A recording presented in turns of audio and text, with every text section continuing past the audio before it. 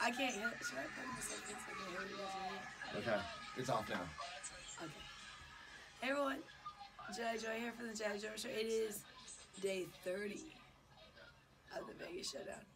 So, craziness is that I guess California is reopening everything, but Governor Sisolak is still being super stubborn here, which is crazy because I guess the mayor here, Mayor Carolyn Goodman, is really arguing with the governor about this because this is crazy. He is like, oh no, we're sticking with it, and then he might even like tack on more days. So I don't know what is going on with him. He has lost his mind because the whole time he's allowed the Raiders Stadium to still continue to build in all construction. So you can't tell me he was caring about the safety of the people. You can't tell me that, because if he did, he would have shut down all construction. So this is 100% a political move.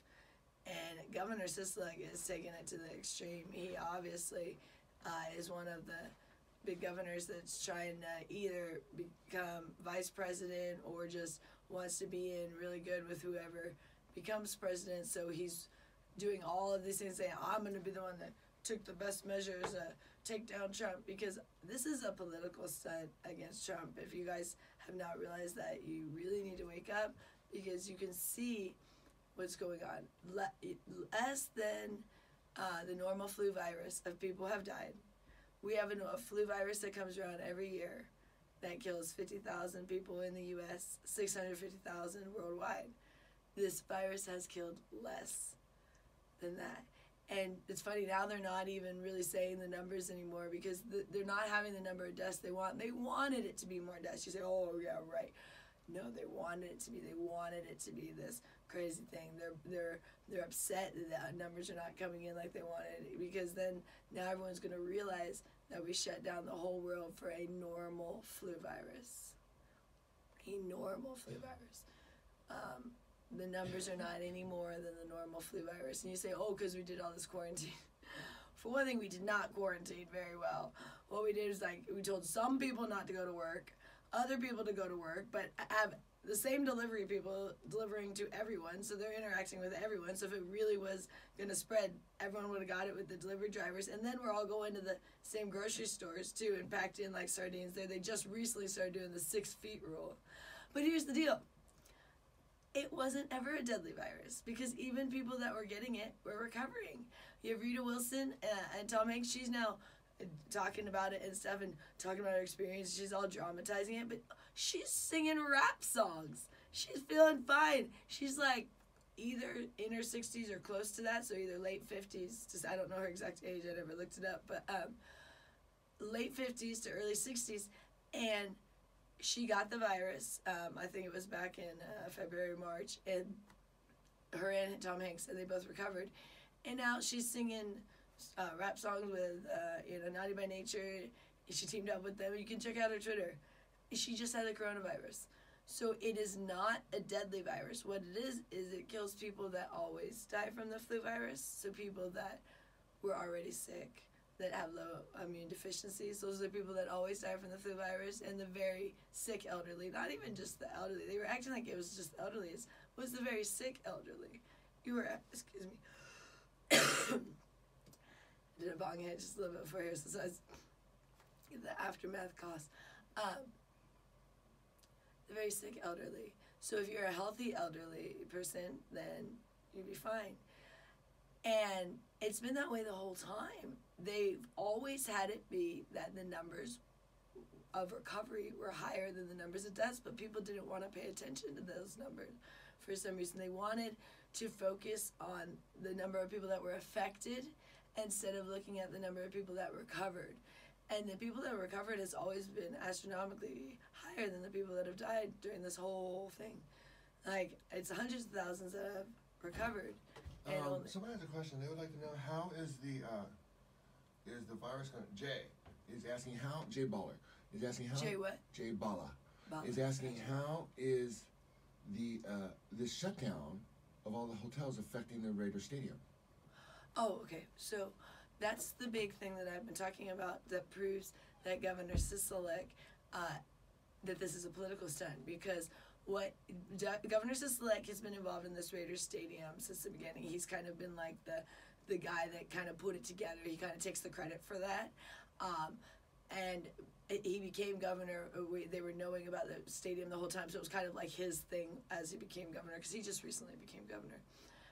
Now I'm almost wishing we had the other Dumbo. I don't know, they're all about the same. But anyways, I don't know if the other guy would have done this, because this is Democrats are taking it to this level more than the Republicans, because they're wanting to take Trump out of office. But anyways, back to what you were asking about the Raiders Stadium. So during this whole process, Governor Sisolak allowed the Raiders Stadium to continue as normal, full work crew. Up until just recently, they started having a little bit of rules of like 6 feet apart, but that was just within the last week.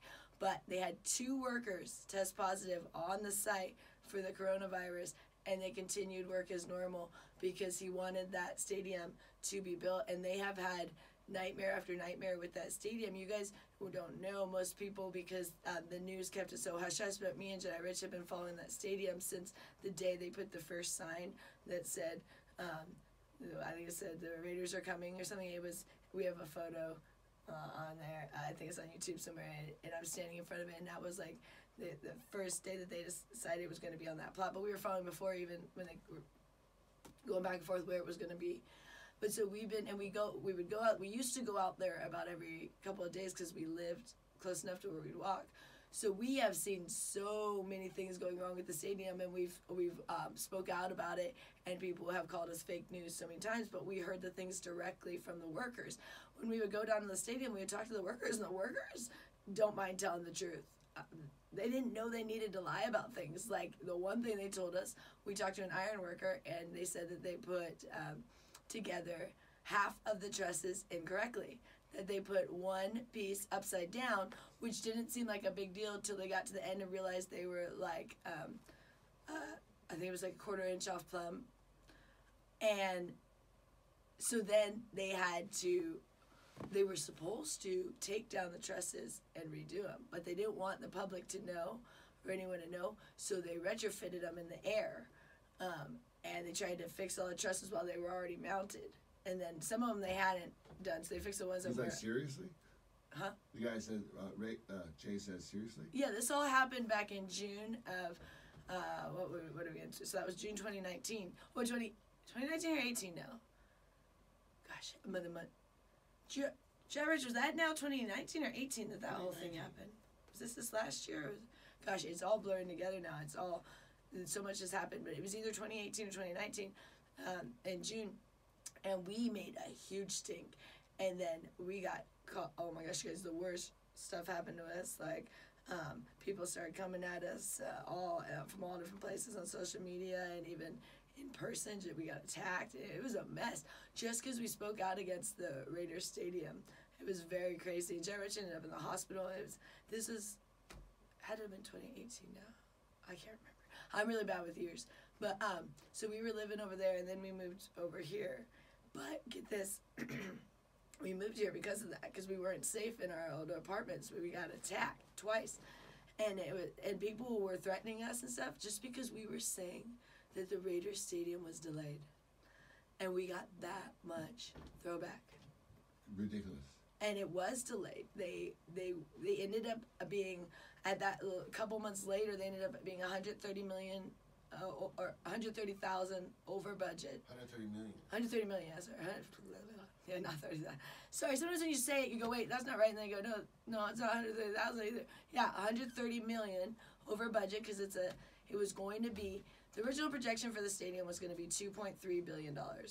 They wanted to try to make it cheaper, so they got Mortensen McCarthy, who is the construction company. It's 2 companies. They're very famous around the world, Mortensen. And then McCarthy. This one's done by Mortensen and McCarthy. They came together to do this project.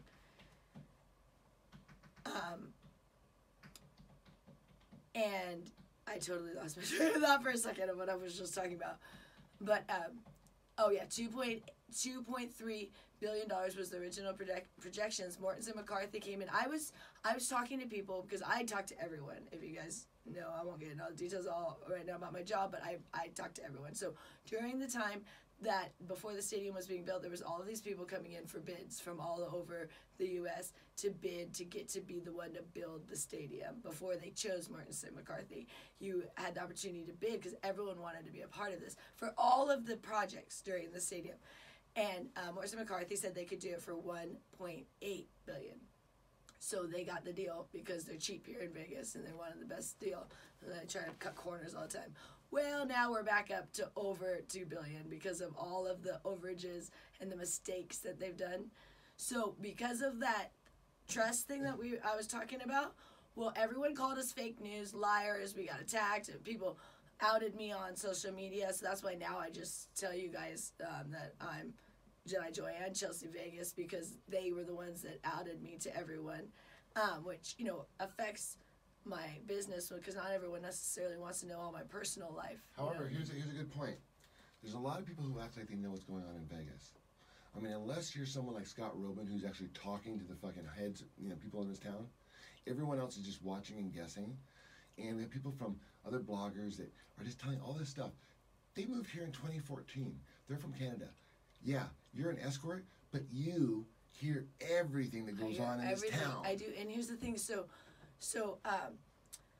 we had spoke out about that trust, and we got so much backlash. And you guys, I'm going to say now because it probably don't matter, but we get in deep to where we have been on the Raiders Stadium site. We got permission. We were escorted personally on the Raiders Stadium site in the very beginning. We have tons of footage. We've kept a lot of it secretive and just to protect our source who took us on the stadium. So we hear firsthand everything. We were on there before any of these newscasters ever got to go a step foot. They just recently started going. So we were there. We were on the groundwork. We have all the footage. One day we might put it up, but we didn't want to get the person in trouble who took us on there. But this person felt that he called us up from YouTube, and he's like, I want you guys to come on the site. I think you guys are the coolest bloggers, and come check it out. So we went on there. For that matter, we got Resort World. And then Resort World, same thing. So then I get a call about Resort World.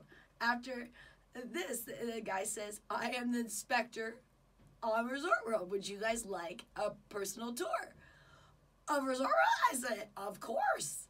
So we go there.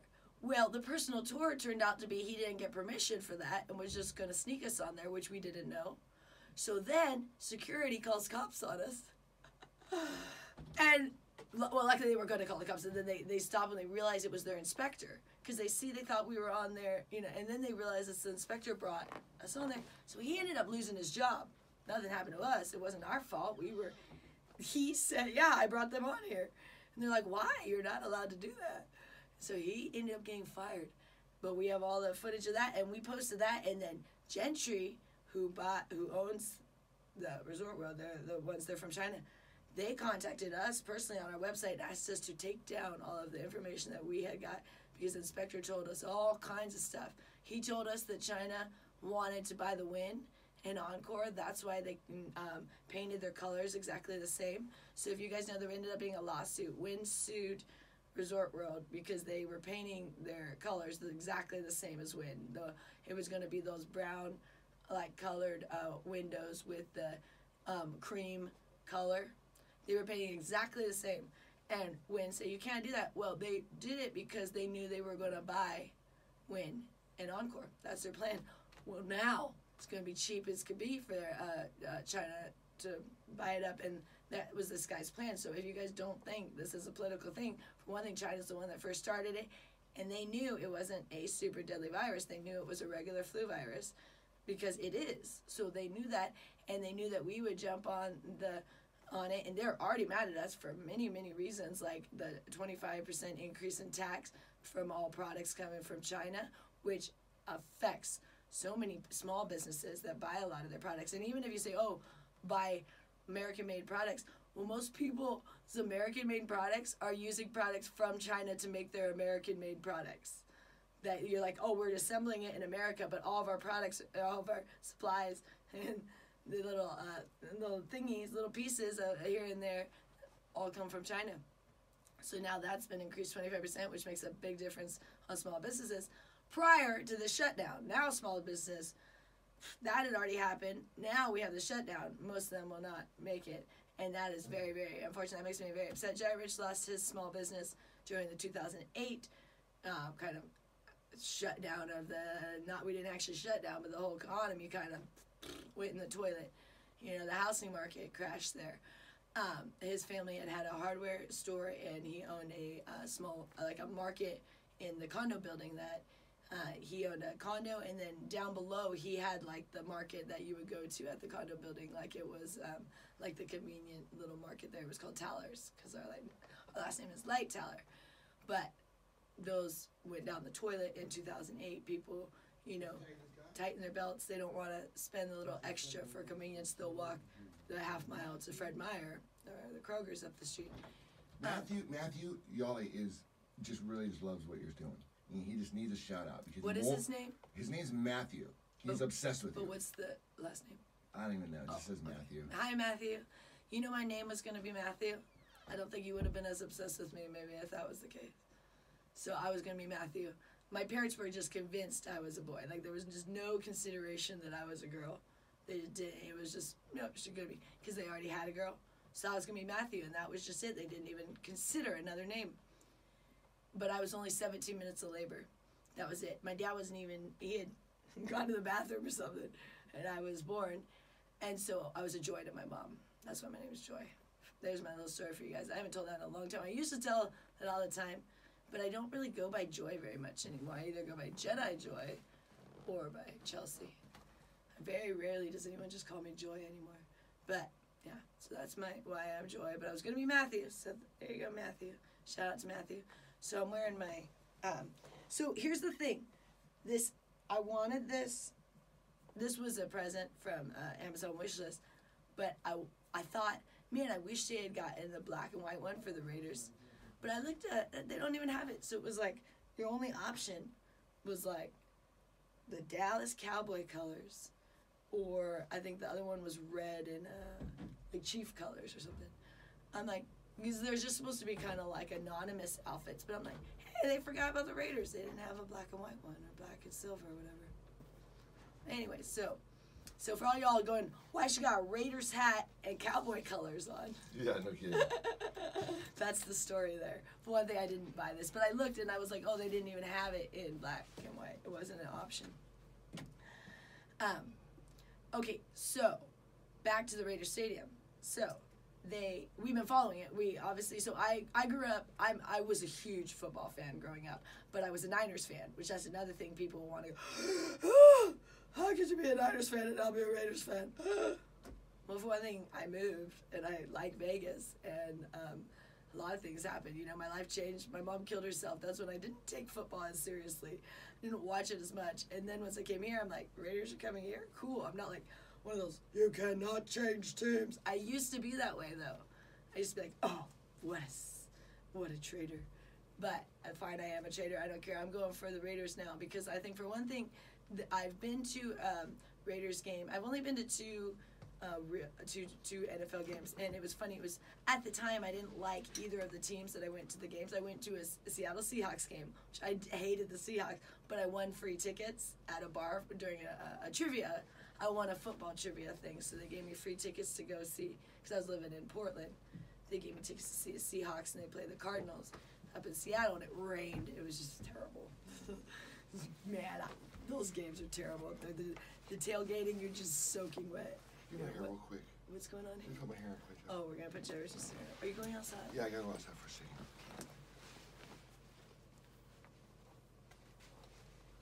You got so much hair.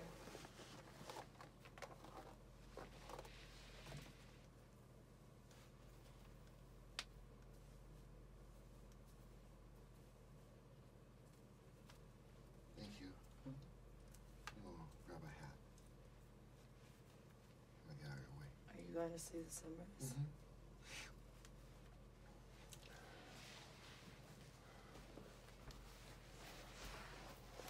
Sorry guys, excuse me. Wait, did you want a hat? I'm gonna grab it over here. I'm up there. Oh, you want me to get it? Or you can reach That should it? be pretty fun. You want me to get one of the visors? Yeah, grab me a visor and a headband. Do you want black or white? How about white today? Where do you keep your headphones on? Down here? Down here, yeah. Yeah, that one looks good. Good, thank you. Okay, I'll be back in a few. Okay. You guys enjoy your conversation with Jedi Joy. She's really fun to talk to. Yeah, so I went to that Seahawks game. Man, what a miserable way to experience the football game and just pouring down rain all the time. People always say, it doesn't rain that much in Seattle or in Portland. Yes, it does. I lived there for a couple years, and people that live there, oh, it's not that much. It rains so much and for so many days and for so many months. And then, yeah, you'll have some months it doesn't. But, man, during those months, it rains a lot. And you're just constantly wet and cold. Because when you just go outside, you just get so soaked all the time you step outside. Because it's just pouring down rain for, like, it'll rain for, like, 3 months straight. And they're like, oh, it don't rain that much. I'm like, get out of here. It rains so much. Jedi Rich is from Portland, Oregon. He was born there. Well, anyway, so I went to a Seahawks game, and then I went to a Raiders game. And the Raiders game turned out to be, my coworkers, I worked at a real estate agency, they loved the Raiders. And they were going, and I said, you know what? I'm not a Raiders fan, but any opportunity to go to an NFL game, I'm going. So we road tripped from actually Vancouver, Washington, down to Oakland. And that was the most fun. Oh my gosh, I just thought this is just the greatest. The tailgating party was insane. Everyone was dressed up in the clothing. I was like, wow, Raiders fans are awesome. I was like, this is so cool. It was such a better experience than up there in Seattle. Oh gosh. But I've never had the opportunity to go to a Niners game, and I'm actually a Niners fan. But, But so I then went to and I thought, wow, this is really cool. And they played the Patriots, and they lost, unfortunately. And I was rooting for the Raiders because I could not stand the Patriots. And I was there, so I was all geared up. My friends gave me all the Raider gear. And I got to meet Cliff Branch, which was super cool. And he put his Super Bowl ring on me, and we took photos. And at the time, I was really excited because, of course, but I didn't even realize the impact until now. And he just recently died. And so it's so cool that I saw those photos, and I just stumbled upon them on Facebook. I forgot because, you change phones, and I had all of my photos from until before Jedi Rich, I didn't have an iPhone. So, like, I had photos stored on old phones. I don't have all those. Now with the iPhone, you don't ever lose your photos because you keep to, every time you get a new phone, they just transfer over. But I lost so many photos, but I was so happy for a lot of things. I fortunately uploaded some stuff to Facebook, so then I hadn't been on Facebook in years, went back and like, oh, cool. So I found that. So I got to meet Cliff Branch. And so Raider Nation has given us a lot of shit because they're like, you're a Niners fan and this and that, blah, blah, blah, blah, blah, blah, and you can't be a Raiders fan and you can't be this and that. I'm like, okay, whatever, it doesn't matter. I like the Raiders. You can have your opinion about my past. It makes me not a fan, but because we were doing the Raiders theme song, if you guys haven't known that. So check out JediRich.com. We have the Raiders theme song. What we did, it's an Ice Cube's song, and it said Oakland. And all we did was change it to Vegas, and then we put some EDM music. So it's got a new vibe. Jedi Rich, that's what he does. He creates music. He's kind of like a DJ in a sense. But he's a music producer. But it's kind of like, if you don't really understand, it's kind of like how the DJs do, where you take someone's song and then you add on other things. You layer it. That's what the DJs do. And so it's kind of confusing. People get confused, like, it's someone's song featuring someone's song, but it's like what the DJs do is they take a song and then they just, mess it all up and stuff and make it something new and add in other stuff. So now it is something new, but it is still that person's song, so you got to give credit to them. So we've reached out to Ice Cube a bunch of times to see if we could get permission to use it. He hasn't responded. He also hasn't responded saying we couldn't. So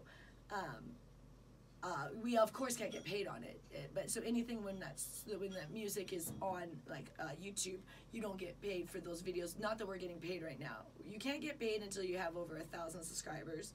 We have less than that. But even when you do start getting paid, you usually can't be paid on the ones that have music, which is like all of our videos. So we're not really doing social media for money. Of course, in the future, that'd be awesome if we ended up getting paid on the videos that we're already doing. But we do it because we love it, and we love making art, and we have not really been paid a dime from social media unless you count like people buying our stuff because they saw us on social media. Like I've been able to sell videos and of course meet people for my other business through social media, but we have not actually made a dime from any platform. Like Periscope has not paid us, YouTube has not paid us, Twitter has not paid us, you know what I mean? So, and that's all right. So if anything, most of the platforms take us down. And then we got to start over and try to build up our followers again, because we're very controversial, as you all can see. From if you've watched any of my blogs, if you even see me sitting here, people, oh, so inappropriate what you're wearing. Whatever. Okay. I've said in the past I was very, very insecure growing up. So now that I have confidence, and the reason I have confidence is because of my diet, which I'll get into in a minute. But back to the Raider Stadium. So we had been barking about that the roof trusses were put together improperly. They ended up having to take down one. That's how we found out. They took down one. This is how the whole thing started. They took down a truss. They were cruising along. This was in, I want to say June 2018. I think it's got to be because, it couldn't have been this. Was it just last year? Maybe it was 20. You guys, I'm so bad with years. Maybe it was just last year. I don't know. But they're all blurring together to me now. It's funny. This stadium is just like been cruising. I can't keep track. But they took down the truss, and we run out there. We're like, oh my gosh, what's going on? So we start talking to the workers, and they say they put it together incorrectly, and they're gonna have to redo about half of them. So we thought, oh wow, let's be the first to get this news out, not realizing that we were gonna be the only ones to ever tell that news, and that everyone else was going to deny it, including the local media, and they were going to call us fake news, and they were going to call us out. The actual people from review journals started calling us names just because we were speaking out about the stadium. Like professional journalists were calling us names when we were telling the truth. And it was ridiculous. So then, let's jump forward now. Yeah, so that would have been 2018. Because now let's jump forward. God, it's all blurring together. Anyways, and we just went to the Stadium Authority Board before this shutdown. January, maybe?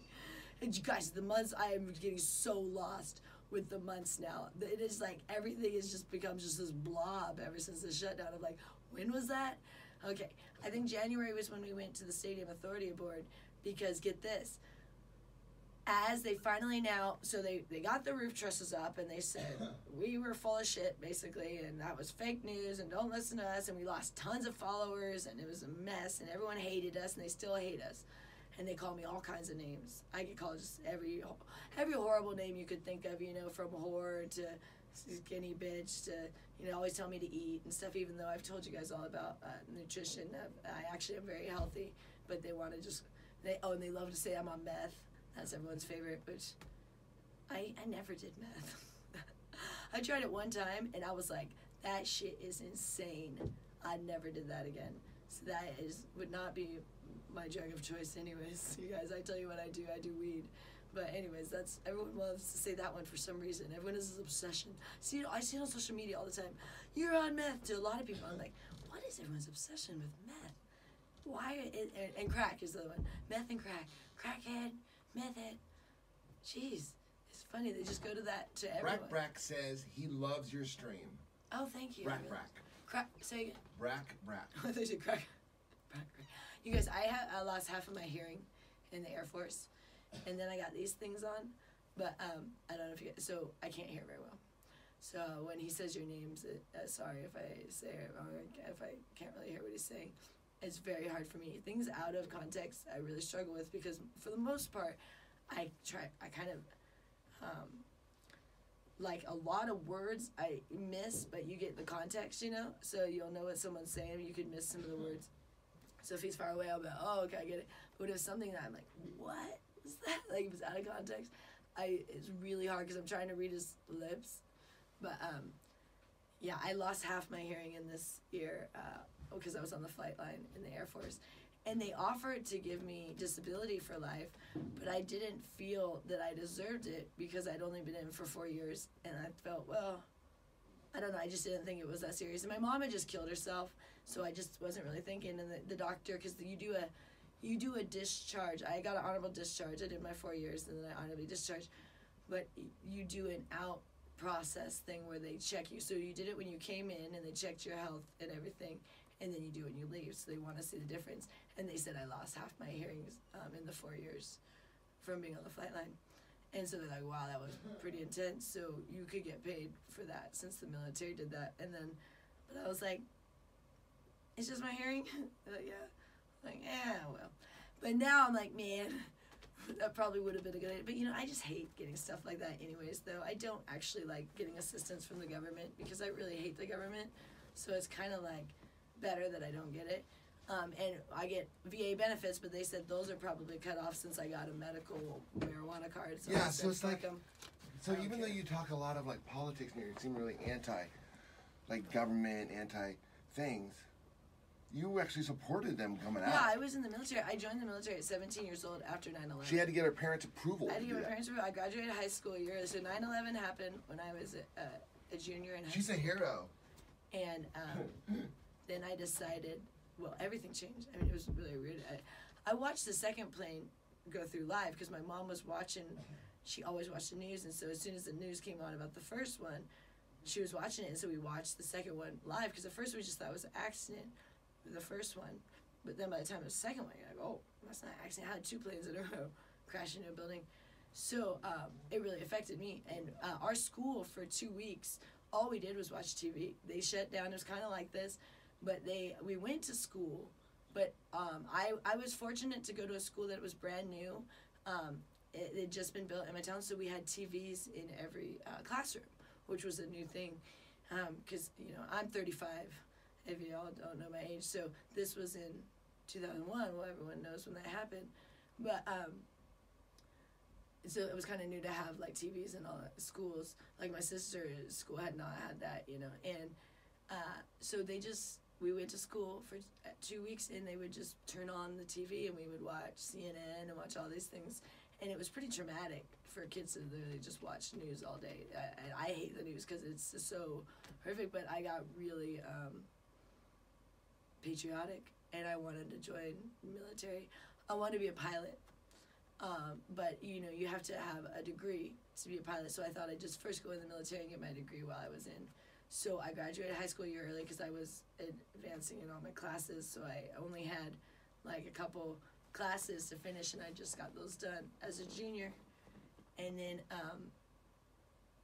I graduated high school, and my parents had to sign for me. So then I ended up joining about exactly a year. I joined because I couldn't join until after I finished school. I had to do the delayed entry program. So I joined while I was still in high school, and then I had to wait 6 months to graduate, and then I went in.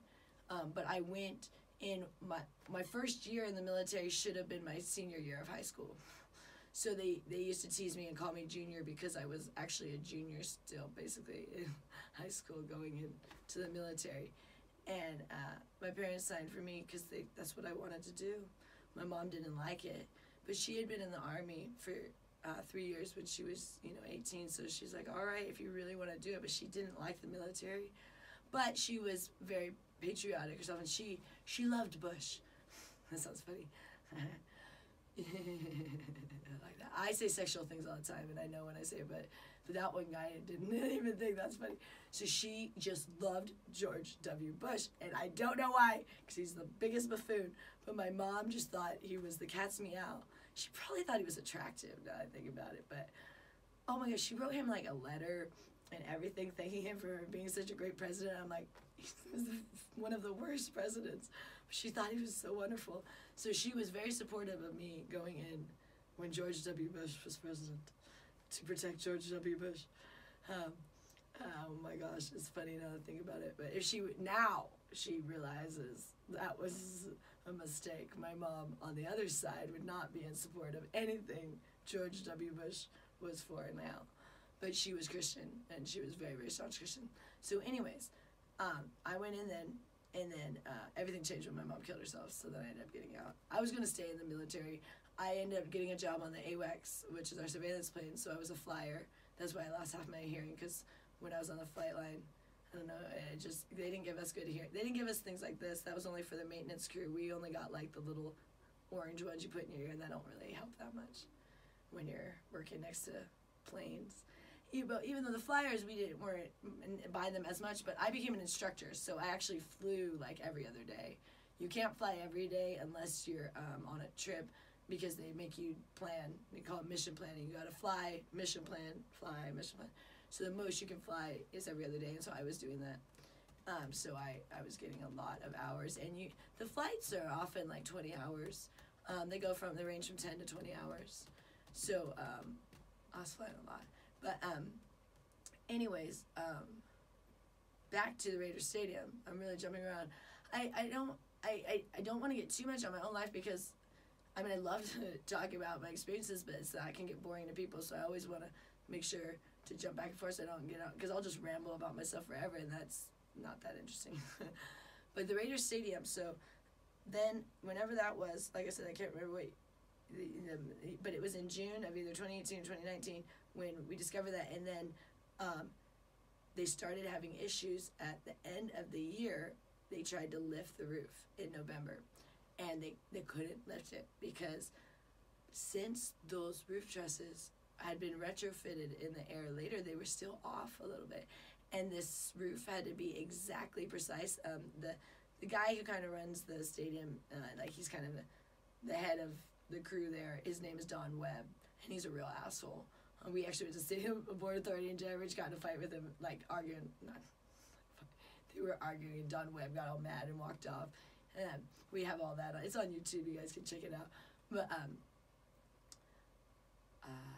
he said it was going to have to be as precise as a Swiss watch. Like, it was like this had to be, because this roof, and what they were going to do is that they were going to lift very slowly. It's this EFTE roof, and they were going to lift.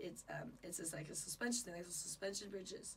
So they have all of these cables, and they were going to lift it each day. I think it was like 4 inches a day, I want to say was the number. Don't totally quote me on that. I can't remember. It's been a minute now. And there's so many other numbers in my head. But I think it was like 4 inches a day it was going to raise, or 4 feet a day, maybe 4 feet. I don't remember.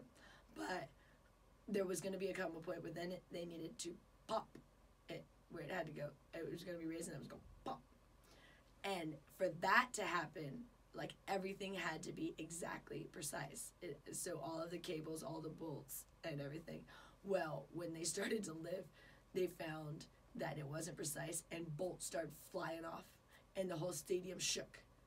And we heard this from the workers directly, and of course, the media tried to push it down, but they had to actually come out about the bolts. They finally had to, because we were barking so much, and a lot of people on social media were barking about it, so they finally admitted that they busted a bunch of bolts.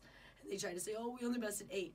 But they were trying to say it was 8 of, like, hundreds and thousands of bolts. But they actually busted 8 of the, like, I want to say it was, like, gosh, the numbers now are slipping out of my head, but I want to say it was, like, 8 of, like, 44 structural bolts.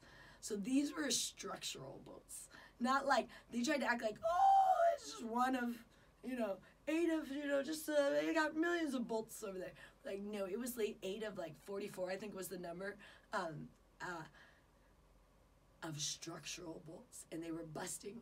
So then they had to call in, like, 5 engineers to figure out how to lift this roof, and it was a mess. And then, so they had to go get approval from the Stadium Authority to get more time, because they kept saying the roof was supposed to be done. First it was supposed to be done, I think, in September. Then it was supposed to be done in October. Then it was supposed to be done in November. Then it was supposed to be done in December. And then they just got the roof done.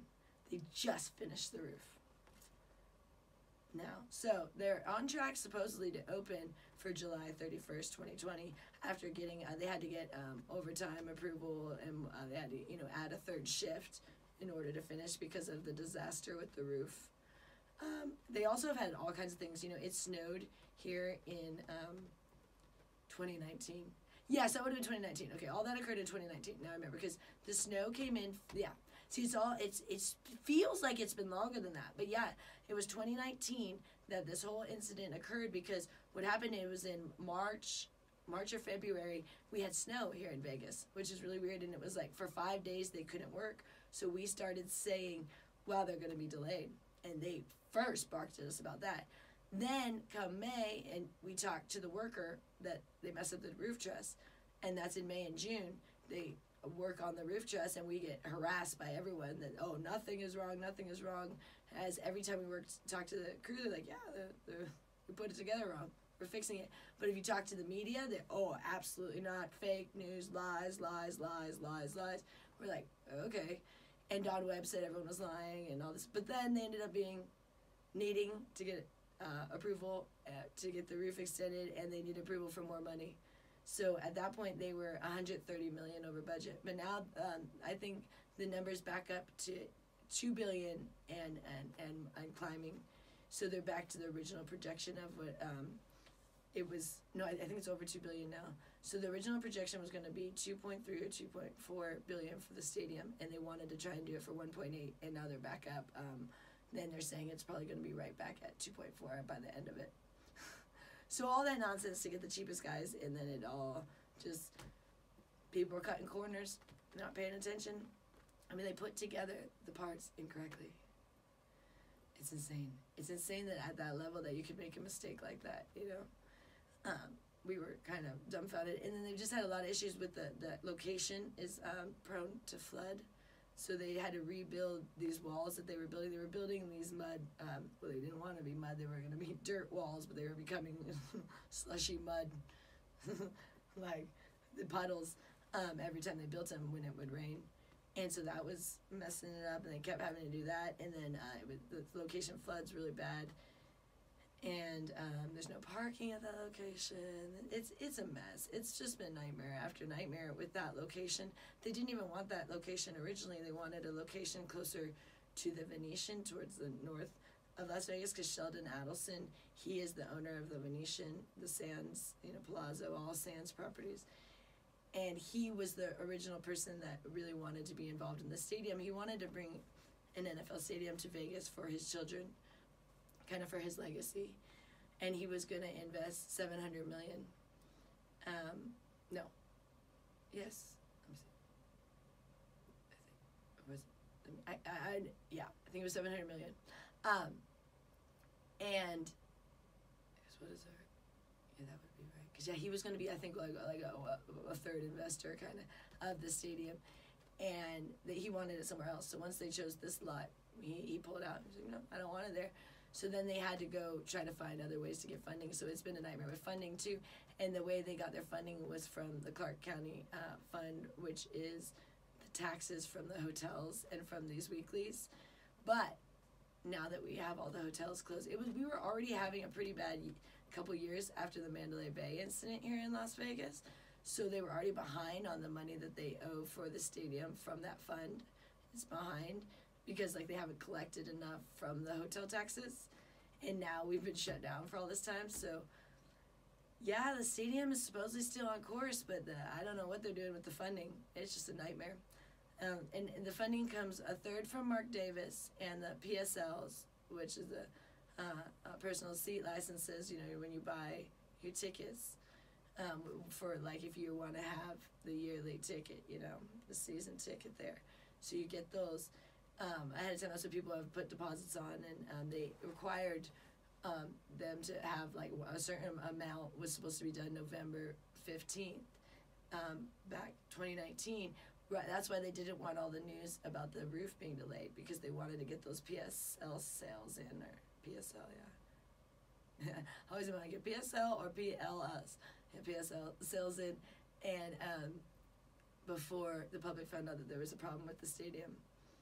So that's why they wanted us to be quiet. So there's a lot of nonsense that happens all over the world, especially here in Vegas, a lot of corruption. But, so they got that, and then now look at this, all this nightmare. So the money's supposed to be coming from the hotel taxes. We'll see how that happens. And then the PSL sales, well, so the majority of the people that bought the tickets here in Vegas, the ones that are locals, were scalpers that were going to try to sell their tickets. So now I don't know what's going to happen, because it's going to take a while for Vegas to recover. We thought we were going to have a fantastic 2020 season here for the Raiders, but it's going to be very slow here in Vegas. It eventually will pick back up, but entertainment's going to be the last to recover after this huge catastrophe. And the catastrophe was unnecessary because it was for a regular flu virus. People say, oh, it was necessary because our lives were at risk. No, they were not, because people have been recovering since the very beginning. And we come to find out that this flu virus has been around since November 2019. Speaking at the same time as they were doing them PSL tickets. we just didn't know because it was a regular flu virus. And that's when they found out people in California already have immunity to it because they got it in November 2019 and didn't even realize because it was the regular flu. You know, you get the flu, you wouldn't bark about it, right? Normally. And that's why this is weird because normally people would die to the level that they are right now. We just wouldn't know about it because it happens every year and we just don't. The media's not all on it. Right now, that's all the media wants to be focusing on. And so, so you got, back to the Raiders, if anyone's interested in the Raiders. So you got the PSL tickets. Mark Davis, that's his portion. So he does the PSL tickets, and then he's going to bump in the rest of what's the third there. So, and then, because Mark Davis doesn't have very much money, if you guys don't know this. He's the owner of the Raiders. And Al Davis is his father, who passed away, who was an amazing coach and owner and everything. Everyone loved Al Davis. He was an amazing human being. But he was not known for making the best financial decisions in the sense of he didn't care about that. That wasn't important to him. So people thought he made poor financial decisions, but he didn't make decisions on finances. He made decisions on his heart. So, like in the past when he benched Marcus Allen, who was one of the best players at the time, because he didn't like him. He had issues with him. The guy was really greedy. And this is, if you guys don't know, I looked into this so deep because I was so curious because everyone was talking about it. And I scoured the internet for all the facts about this. But what happened is early on, Marcus Allen kept trying to get more money. And he would do things like hold out and not play. Like he would do like strikes and for more money, and he would not show up to practice. He would not show up to the summer, spring training, whatever the training camps they have. And Al Davis said, if you don't show up to training and if you don't show up to every game, then you will not play.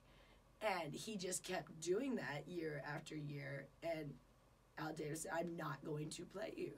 And people couldn't believe that he would bench one of the best players at the time, Marcus Allen could have helped them win, but he didn't care. And one time the coach even threw him in, and he got in trouble from Al Davis, and they won the game. Marcus Allen won the game for the team. They were losing, and it was like, where you needed just the last touchdown and, score and to win. And Marcus Allen did that, and Al Davis was infuriated. He did not care that they won. He was infuriated that they put in Marcus Allen against his orders. He said, don't play him. And that was because he did not agree with his character. So, back to now, Al Davis always made decisions that were from the heart, where he would choose players not for necessarily if it was gonna be all about winning, even though he was about winning, just win baby, but he was not about winning when it meant losing your pride and your character and selling out in a sense. And he thought Marcus Allen also was not a team player. Marcus Allen made it be all about him instead of about the Raiders. So and then there was a bunch of other personal feuds between them too. But that was the business side that he did not appreciate. So that jump forward now, we got Mark Davis. He has a team that everyone loves Al Davis. Everyone loves the Raiders, but they've never had a lot of money. They've always been the team that didn't have a lot of money. They had to do a lot of the deals that the players that Al Davis got was because everyone loved Al Davis. So he was able to work deals without money. He was able to be like, let's trade here, let's do this, let's do that. He even recommended Terry Bradshaw, to the other coaches to become, a great player. Like he would recommend, he wouldn't like hoard, like if he knew a player was good and he knew like he couldn't afford to play him, he couldn't afford it, but he's like, go on. And he was one of those coaches that let people know. Marcus Allen, he didn't, because he was a dick. And he was mad at him. So that was like, and the guy was greedy. But if you were a great player, he would not hold you back. Because the Raiders have never been known to have a lot of money. So he couldn't afford some of the best players. So now Marcus Mark Davis inherits the team already not in the best financial situation, and now Mark doesn't have the charisma that his father had. People don't tend to like Mark Davis. So now he's been burning a lot of bridges. Oakland is infuriated with him. I have these guys that call me from Oakland all the time. Ever since we were involved in this whole roof truss thing, they started calling me. Like, we started getting calls just out because our numbers on our website and stuff, and they call, I got info, I got to tell you about this. I saw your thing. So this one guy always calls me, and he hates Mark Davis. Absolutely hates him. And then, and I started to be like, well, now I don't like your attitude. Now you like, people can be so extreme, you know what I mean? Like, even though you might not agree with some of the things Mark Davis said, now you got this guy going the other way where I'm like, jeez Louise, lay off. Like, I don't want to take his phone calls anymore because he's so hateful towards Mark Davis. When all Mark Davis was trying to do was try to make good decisions for a team, take his team to Vegas. I know that upset a lot of people because they're very upset they're leaving Oakland. But here's the thing. When the Raiders came back to Oakland, the city promised them to make them a new stadium back when they came back from LA. And they never did. And so Vegas said, hey, we'll get you guys a stadium. So that's why they moved. So at the end of the day, Oakland can only really be mad at the city for not making them a stadium. They can't be that mad at the Raiders or the NFL or Mark Davis, but they are, and they're suing all three. The city is suing Mark Davis, the Raiders, and the NFL for allowing them to move to Vegas. So it's a mess. It's a mess. And there's a lot of people that are really upset. And that's unfortunate because, we wanted this to be a cool thing. I mean, we were all excited doing the Raiders theme song, but then there's so many people that are so mad about this whole transaction, whether it be the Oakland fans or just people getting mad when we were telling the truth about the facts of, because there has been so many just complications. But I don't understand why they're working through them. So if anything, say, yeah, there was a complication, and look, we're still making it through, but it's like no one wants to ever admit if there was any, oh no, we didn't ever do anything wrong. For one thing, they have done several things wrong because they've had OSHA things already. We've been there when they were getting yelled at for, they had some OSHA violations already, and we got that on film too. We always happen to pop in right at the best times, and we don't know, we're just like, oh, let's go down the stadium. Oh, look, they're having a briefing right out here as they got in trouble from OSHA. They had all the crew out in the parking lot, and we were able to film it because they were on the loudspeaker and everything because they had to talk to the whole crew. And I'm not happy about it. The only reason why I chuckle is because the crew, not the crew. The crew is amazing. The people ahead of the crew, like people like Don Webb, have been extremely nasty to us and said that everything we said was a lie when we were telling the truth. So I chuckle then when something happens, like, oh, you get an OSHA thing when you were saying, because he literally acts like they could do no wrong. And he said, oh, we're all about safety. Safety is the number one concern of Morton Snow. Well, really, because OSHA would say the opposite. That's what OSHA's for. So if you're getting OSHA violations, that would mean that you're not being safe. And the fact that they actually hid quite a few things. Some workers have come out and admitted that a crane fell over and they didn't report it to OSHA. There's been a lot of things coming out where some workers are tired of the shenanigans because they just tell the workers to lie all the time. But especially once a worker's done, because some workers only work for X amount of time and then their part is done. So when they're done, they're like, yeah, I'll tell you guys what's going on there. And there's been a lot of crazy, and that happens with every construction site. So I know that, and that happens with everything, you guys. There's so much corruption in the world, like with so many businesses, and especially with the government. So if you think the government is not corrupting us, or that they're not corrupt, or that, like, oh, the government only tells us the truth. That's not the case. They really don't really care about the individual's life. They care about making it seem like they care about the individual's life. That makes sense.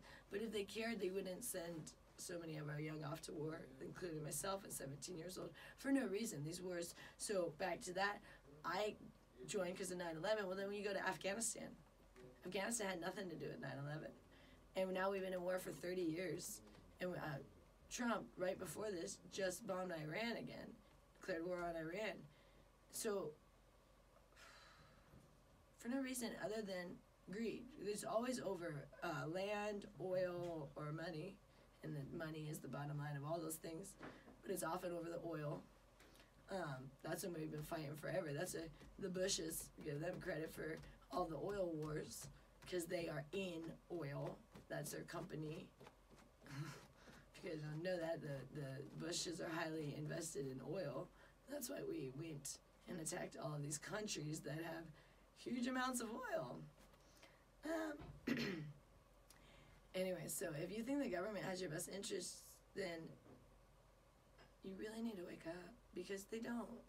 If they did, for one thing, during this time, they would have not allowed anyone to work, and they would have delivered us food if they really were worried about our well-being, like if this was really a deadly virus. But they knew it wasn't. Instead, they wanted to do this political stunt, because if you all remember, they just tried to impeach Trump just a couple months ago, right before this happened, and that didn't happen.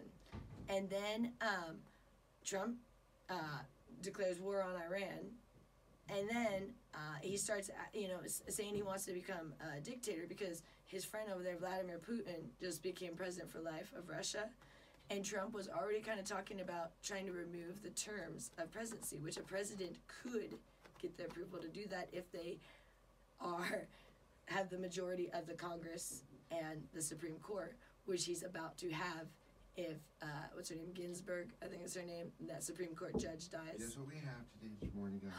Oh gosh, my favorite. Look at That's what we have. Oh, yes. Don't let me get it on there. Gerald Steiner's. So they have them again for a minute at Whole Foods. I'm so excited. They're sparkling water with minerals, but they have a huge amount of minerals, so they're awesome. Can I have a sip? Yeah, take it.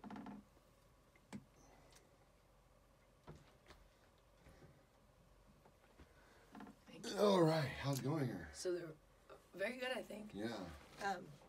They have a very large amount of minerals, more than any other sparkling. So people think sparkling water is just about like the bubbles, which is actually kind of pleasant. I used to not like carbonation, but sparkling water, the majority of them have minerals. You gotta watch. Some of them are just sparkling water, but if it says sparkling mineral water, then you're getting minerals. Yeah, well. And that's what you want. Yeah, avoid just the sparkling water. That's just bubbles.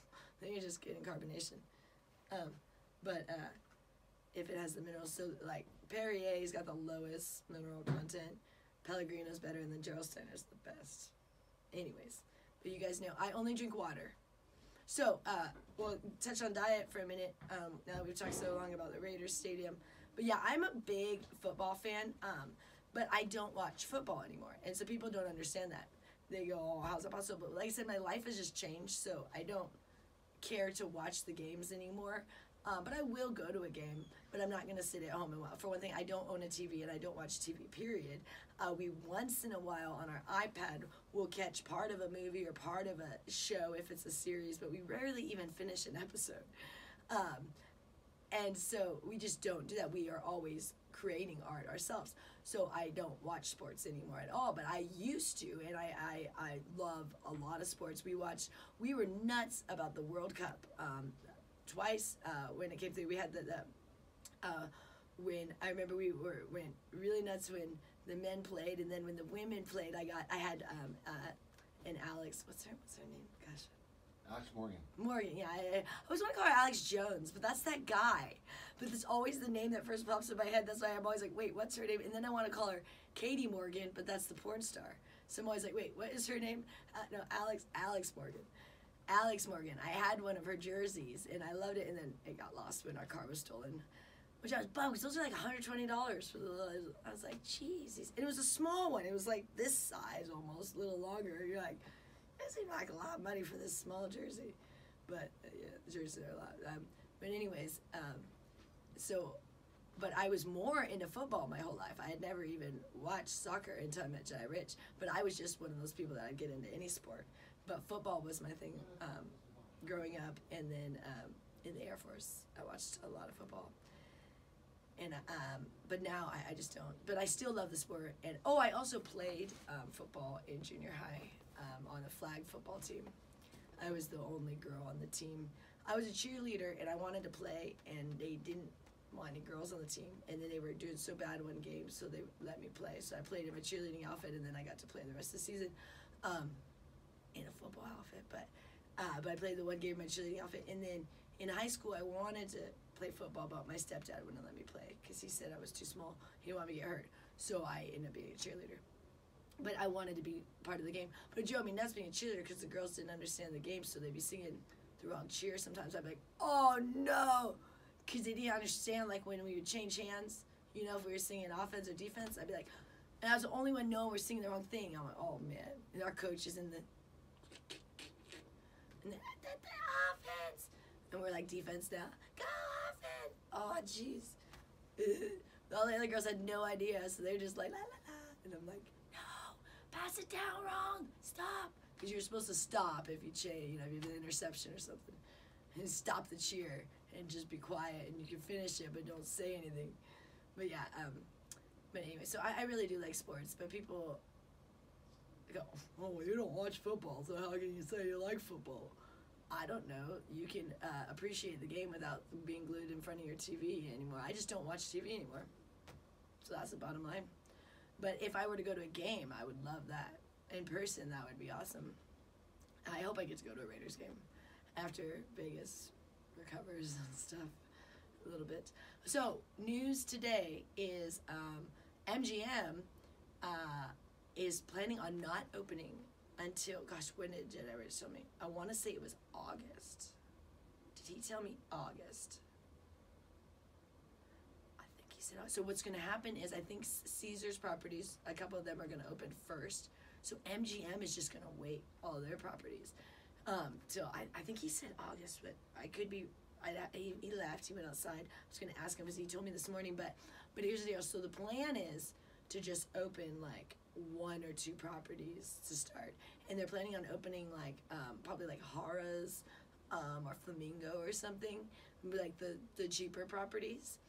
And then slowly start opening. But now MGM is saying they're not even going to bother until, I think it was August, at least, or middle of, I think he said August. Because what are we, May 1st is when everyone else, I think he said August. I was like, whoa, that's crazy. So they're just going to go the whole summer not open. But here's the other thing. We don't know if Governor Sisolak is going to stick with the May 1st thing. I'm hoping, because he, the other day, so the mayor here is arguing with him big time. And she's been arguing with him from the beginning. So right there, like, if you're wondering, there's been people from the beginning that felt this should have never happened because they knew it wasn't deadly virus. And the mayor here felt that way. She was infuriated when Governor Sisolak forced them to close their casinos. They were going to leave open all of the downtown casinos. And I was still going to those casinos when MGM was the first to close. MGM just closed on their own without the governor even announcing. They just said they were going to close because they were losing so much money. So what happened was the NBA canceled first. And then college basketball canceled. And March Madness is the best time in Vegas, and it's our busiest time of the whole year. It's like Christmas for Vegas, because Christmas is very terrible here. No one comes to Vegas for Christmas. So our Christmas is in March, which we just missed now. But so as soon as the NBA canceled, Vegas couldn't survive because they had so many things planned during the March Madness, like concerts and events and things that it was going to be, they just immediately had to start, and all of the people started canceling too, all of the gigs. So all of the artists started canceling. Like Jonas Brothers was one of the first to just cancel. They weren't even supposed to play until middle of summer, and they're just like, we're going to cancel now. Lady Gaga canceled her residency. Like all these people just canceled when they weren't even going to start until like later in the year. They just started canceling like crazy on Vegas. So they're like, well, we can't stay open. So this was in it's all jumbling together. This was in March, I believe. The beginning of March. And so MGM closes, and I'm like, well, that's fine, because downtown and Caesars were going to stay open. And then on St. Patty's Day, me and Jedi Rich were out. We were at Caesars, was the day Governor Sisolak declared the shutdown for all properties, all hotels, and it was the weirdest thing. We were in the casino, both times. We were in the casino at Mandalay when they were shutting down the MGM properties, because they did that on their own, and it was just weird. They just started shutting down the games. First they shut them down, all half of them were shut down for a couple of days, then it became like all of them, and it was just weird as they were basically like kind of escorting you out as everything was just shutting down, and that happened there. And then we were at Caesar's Palace on St. Patty's Day. I had a client, and we found out that day, and so they were kicking out the customers. They were kicking out people and just sending them to the airport. That was their only option, because all hotels, because I couldn't believe it. Like, we are kicking people to the street. It was the weirdest thing. My client, he was like, I don't know what to do. I came here for my birthday. He came for his birthday. He first got kicked out of an MGM property. And then he's like, oh, I'll go stay at Caesar's, because Caesar's is staying up, because Caesar's, that was the plan. And then he just got there, and it was the same guy. I saw him at the MGM property, and then he called me 2 days later to see him at the Caesar's Palace. And he got kicked out that night. I'm like, this is insane. You're kicking out tourists onto the street. And then their only option was to go sit at the airport. People were sleeping at the airport. People had to be at the airport for hours and hours and hours. It was insane. So, but Mayor Goodman, during the whole time, did not agree with Governor Sisolak's decision, and she knew it was a political stunt. And she said, please, you're going to destroy Vegas. Please, she went and had several meetings with him. Well, I guess she's trying again, because he is just a bull. He will just not budge on this. And so a lot of people here believe it's absolutely ridiculous. Sheldon Adelson also wanted to keep Venetian open. He even said he would pay his workers during this shutdown, because he was planning on keeping his casinos open. So there's a lot of people here that do not agree with Governor Sisolak at all, and the important people like the mayor. So she's been trying to meet with him again to see if he can remove this before May 1st, because California removed the restrictions yesterday. So they're really wanting to open Vegas earlier than May 1st, but he is being very adamant, and Governor Sisolak is saying, absolutely not. And I don't know why now, but like I said, now you can see, if you didn't believe it was political before, you can see now, because other people are opening up, and they're seeing that the virus has already hit its peak, and we're coming down, and less people have died than the regular flu virus, and people are recovering like crazy when they do get it. So it's not deadly. It's got a great recovery ratio. So there's no reason. Oh, and also you can't say Governor Sisolak was only worried about people's health, because during this entire process, he allowed all construction to continue, including the Raiders Stadium, which, like I said, that was his baby. So the reason why he allowed all construction was only for the Raiders Stadium. So, but he had to say all construction, because he couldn't just say let the Raiders Stadium go. But that's all he wanted, because that's his baby, that's his thing, that's his little project that he feels he is responsible for bringing the Raiders. He literally does. He says, I am the one that brought the Raiders to Las Vegas. That's what his 15 minutes of fame there, that's what he says. So he did not want that to stop, because like I said, they've already had, so we had just gone to that stadium board authority, I think that was in January. They were already requesting approval for more money and more time, and more workers, and more time for the roof, because they were supposed to have that roof done, and they just got it done. So if they had been shut down at all, they would not finish on time. Not a chance, because they were already just they're even still kind of like wondering if they're going to make it, and they've still been allowed to work during this whole process. They've been allowed to work full on crew, no limitations to them. Just recently, they started saying, let's try to do 6 feet, but a lot of the projects, you can't be 6 feet, so then it doesn't even apply to those projects. They're like, in the ones where you can be 6 feet apart, be 6 feet apart, but if you can't, then oh well. And 2 workers tested positive on the site for the COVID-19 coronavirus, and they continued the stadium going. A bunch of workers tested positive at the Resort World. They finally had to shut that down just because so many workers were getting sick, so they had to hazmat the whole thing. But Governor Sisolak didn't shut it down. He was allowing that to continue, even though worker after worker was getting sick. So if he actually cared about anyone's health, he would have shut down construction. So you can't tell me he cares about people's health. So this is 100% a political thing. And I don't know now at this point what he's getting off on anymore, because the governor over in California already, unless he wants to be the one that did the most, like if he wants to say, I took the most extreme measures, and that obviously is what he wants. He wants to be known. Well, I hope that bites him in the ass later as the biggest buffoon, because that's what he's going to look like when people realize that this was only a regular flu virus. So if the longer he holds out the more of an idiot he's going to look like when people really realize the truth. So we'll let him do that. You know, we're making it through. So to be honest, I've come to the fact I don't really care. I really want the casinos open, but I want it more for everyone else now. You know what I mean? In the sense of there's so many people out of work. But we are making it. It's tough. We are stretching every penny. We don't have extra pennies. We live just in the music. We don't have any sort of savings, and we don't have any credit. We have no credit. We don't have credit cards. So we have no credit, which is nice because we have no debt. But that also means we have no credit available ever. We cannot, we messed up our credit, so we can't have credit cards of any level. So everything is what we have. You know, it's not like this fake money that everyone's like, oh, just get a little more on your credit card and just charge things to your credit card. We don't have that opportunity here. So everything it has to come just directly from our bank account, not a credit card. And that is a very good way to live out here. Jared's gonna bring me a little weed here. Hi, Jared. How you doing today? Pretty How's good. everybody doing? How's the audience? How you guys doing? I don't know. You guys all learning a lot? Learn a lot about Vegas?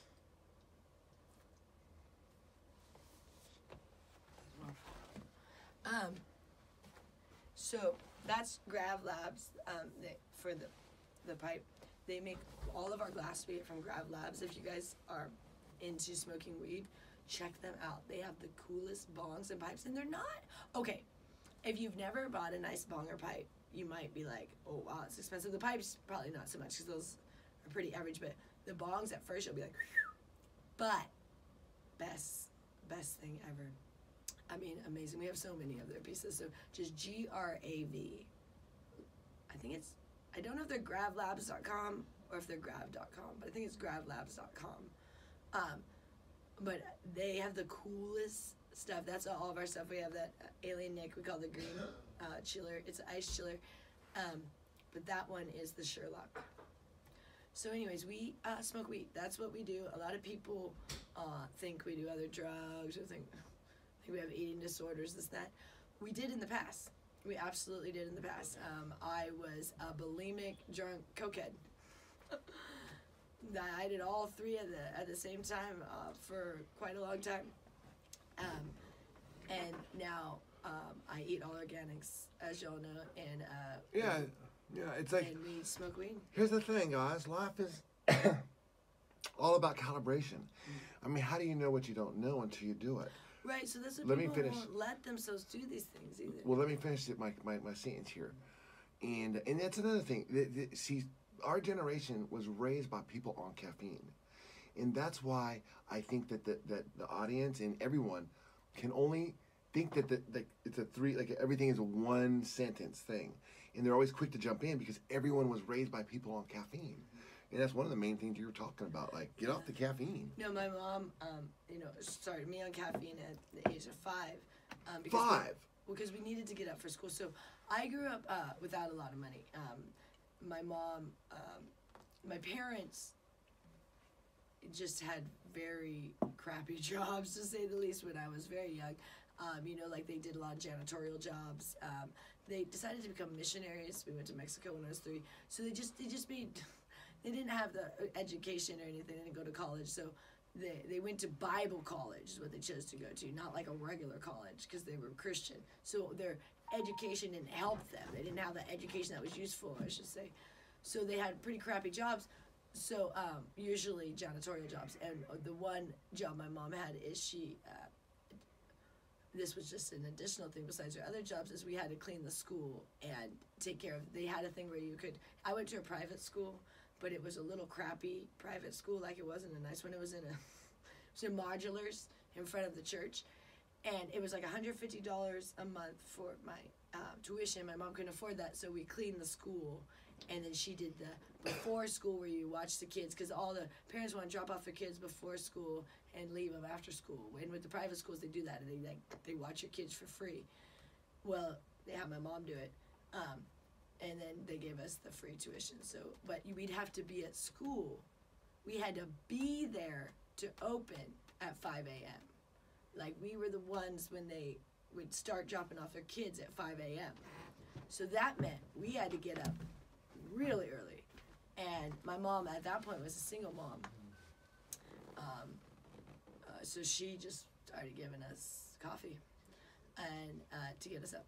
And she didn't know it was bad for us. And most people don't know it's bad. But you guys all still believe it's good. And I was the biggest caffeine. Like, I even worked in a coffee shop in high school. I loved it.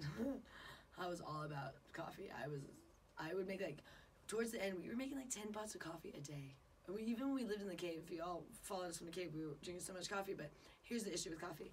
You go, what's wrong with coffee or caffeine? I love it. I know, everyone wants to hear that it's so great and that nothing's wrong with it. And you want to believe that because you don't want to give it up. Because it's highly addictive. But what it does, caffeine, if you don't realize, is it numbs your senses. It, like, dulls everything. So it, like, takes all your senses and just puts them on relax mode, you know, like, let's chill. I like to say put your relax shorts on, you know, and you're just chilling. Well, that's what you told everything to do, all your hormones, everything. So that's why you feel less tired or less hungry, because you don't realize it. So your senses are numbed, if that makes sense. So, like, you still are just as tired and just as hungry, but you don't feel that way. And that's what it does. Now, you go, oh, great, cool, that's what I want. But the issue with doing that, though, one of the really big issues is that you numb your hormone for insulin. So what happens, you always have insulin hormones that are, you know, regulating your blood sugar in your body. That's why diabetics, that doesn't work, so they have to take insulin to get that going properly, because they are short on insulin. Well, when your insulin hormones start being numbed down or dulled down, well, then your blood sugar rises, because they're not pumping the way they would regularly and keep that all regulating and flowing. So then your blood sugar rises. Well, then when your blood sugar rises, it tells your body to produce insulin. That's the automatic reaction. So then your body produces more insulin, even though you had, like, insulin over here, but it was kind of just, like, chilling. It was, like, in timeout mode. Well, now your body starts producing more insulin. And then as soon as the caffeine wears off, then these guys start producing again. So now you have, like, all this insulin. But the problem with insulin is insulin tells your body to store fat. That's, like, one of its big things. It says store fat and go into dormant mode and go into, like, a hibernation. That's what insulin does. Like, because when your blood sugar rises, it's saying, oh, you're getting too excited. Let me bring you down. So insulin brings you down. So caffeine brings you down, and then the insulin brings you down. So day after day after day, you're also wondering why you're tired, even though you're drinking caffeine, because you're actually drinking the caffeine, and then you're basically telling your body to go into chill mode and chill out and go to sleep, be like a bear and hibernate. And then we wonder why we have to keep going, because what happens, the reason why you like the initial is because your blood sugar rises. That's the jolt you like from caffeine, because you numbed everything. So we like that feeling, but right away your body go, uh-oh, and starts producing insulin. And then that's when you start to feel tired again. And that's that constant up and down, up and down, up and down. And that's very bad to do your system. People think it's good to jolt your system. Like, they think, like, they say, oh, I'm going to trick my brain. I'm going to do this thing where one day I do this exercise, and the other day I'm going to do another exercise to trick my brain. And Well, doing different exercises different days is a good idea. I mean, that's just a good thing. You don't want to necessarily only work out one muscle. But it's not working because you're tricking your brain. Your brain doesn't actually appreciate being tricked. But if you're changing up your exercise, that's just a good thing. But tricking your brain, it doesn't appreciate, and it will react to the most, it'll go to the survival thing, like the quickest survival thing. And usually the quickest survival thing means either shut down, store fat, go into rest mode, because your body's all about surviving means safe to your brain. So safe means don't do anything. So anything you do is unsafe. Oh, you could get hurt. If you do anything, you could get hurt, right? So safe would be just lay down. You'll be safe. But eventually, if you lay down for long enough, you're not safe, because you become obese and depressed and all kinds of complications of just laying around. eventually your muscles and joints and things are not going to work as well if you're just sitting on the couch all day. So there comes a point where your brain thinks it's being safe, but then it can actually be harmful to you. Because now its safety was sit on the couch and eat or just relax or sleep. But now you're getting health problems because of all of the weight complications. And so not only does weight contribute to a lot of these diseases and disorders, but also just the amount of sugar you're intaking is contributing to most of the diseases and disorders, and including cancer. So cancer feeds on sugar. That's the only thing it feeds on. Like, that's what it lives on, is sugar. So if you take sugar out of your diet, the cancer will go into remission. I mean, that's what I always say with cure to cancer. Don't eat sugar. And I mean, people think, oh, I'm not eating white sugar. No. I mean, sugar is in everything. So unless you are eating like an all organic, like we do, all we eat is organic protein and animal protein. We are not vegan or vegetarian. We are the opposite. We eat all animal meat. And I go, oh, what about the animals? Well, for one thing, you guys know how I feel about death. Death is a beautiful thing, and it's a part of life, and it's a necessary part of life. And an animal does not mind dying. If anything, they like going to the next place. Now, we don't want to torture animals here. That's why you choose options like organics, GMO-free, no antibiotics, no hormones, no steroids, pasture-raised, no cages. All of these things you can look at now on the packaging. And then you can know the animal was treated. You say, oh, well, it's more expensive. Yes, it's more expensive because, for one thing, it's healthier for you. And that's the big thing. So why don't you spend the extra on your diet? That's where you should spend. If you want to save a penny, save it somewhere else, because your food should be where you put the focus of your concern. So, and you're going to end up spending less, because I guarantee you're spending more by, going to fast food, going to restaurants, going to Starbucks. We do not eat out. We only cook at home. And you say, great, when I'm not working, I can do that, but what about when I go back to work? Well, if you get in a routine and figure out what works for you on a diet like that, maybe you can prep the stuff the night before, make yourself up some organic chicken breasts or something and eat them cold in the morning, or warm them back up on the stove. Don't use the microwave, because then you just took out most of the nutritional value of it. So you don't want to microwave organics. You can microwave your other stuff, because that stuff's bad for you anyways. It don't matter. But if you have organics, don't ruin them in the microwave. Man, you got this beautiful organic, don't stick it in there. We only use the microwave to store warm food, like it's like keep it as like a heater, and I use it for a timer and a fan. That's it. I've actually never, only time I've ever turned it on was like on accident. If I push the thing, I'm like, oh, don't turn that thing on. I've never actually ran it for anything. We haven't microwaved anything. There's not even heated water or anything. I mean, because we wouldn't do that. We'd put that on the stove. So choose the food that's best for you and the animals.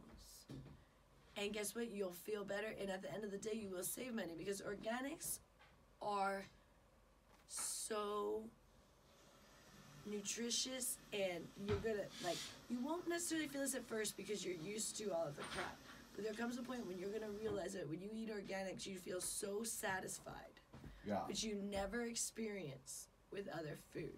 That's so true. Where you'll be like, oh, wow, I didn't know I could just eat Here, this and feel I'm the evidence, full. because look, I mean, It's she's not always rich. been pretty much he thin. lost about 150 pounds. So for those of you who can't see, I mean, I don't even go to the gym. He was 300, 25 pounds, I think? 325 pounds. 325 pounds. And I should be about 200 pounds. 2016.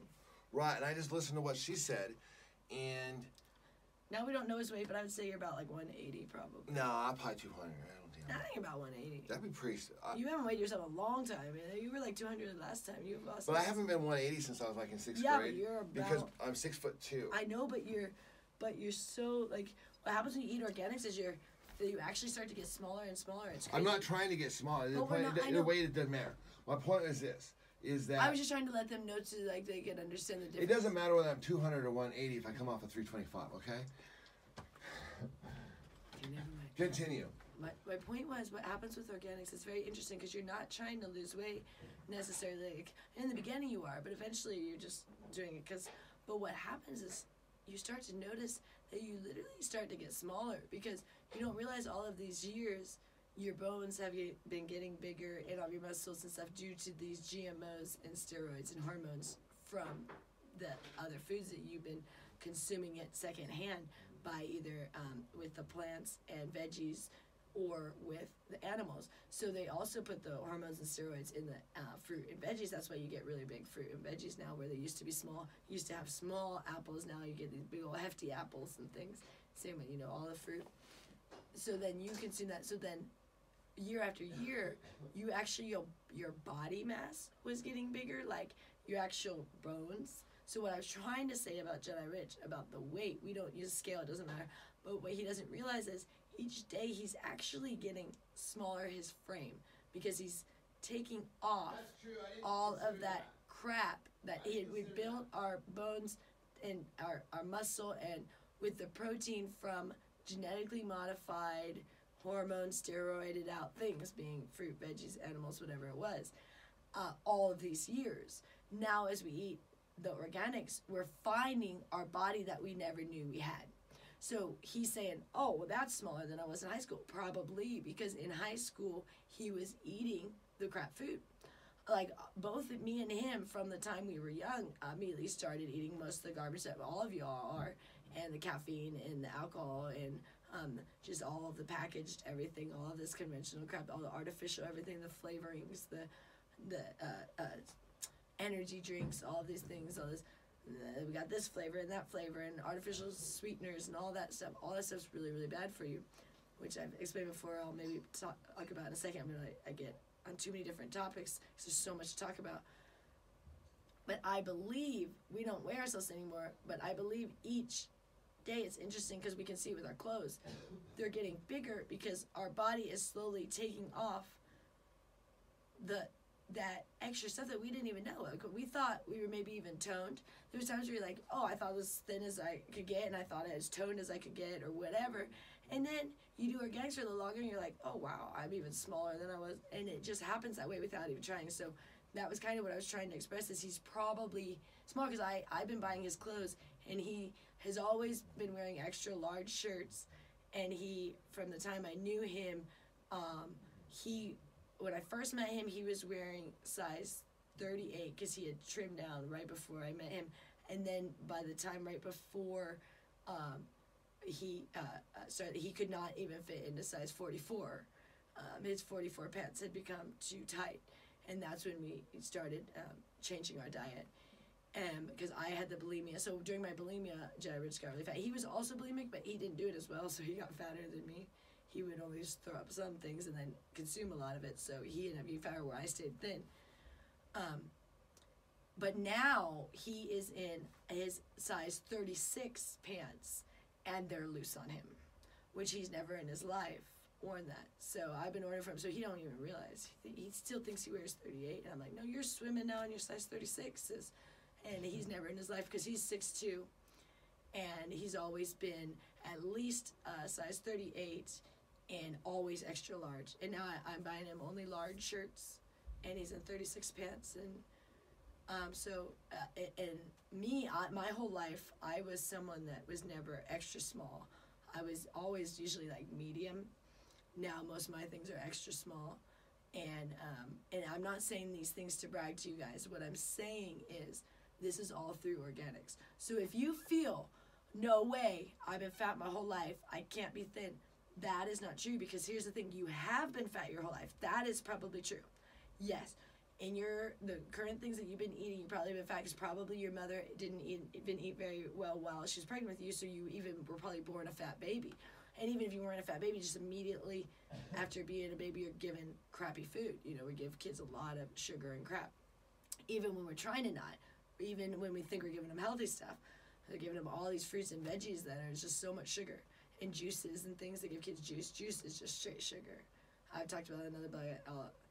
That one I could go on forever, so check out another blog where I'm talking about juice. But that just goes straight in your bloodstream, so that's just straight sugar.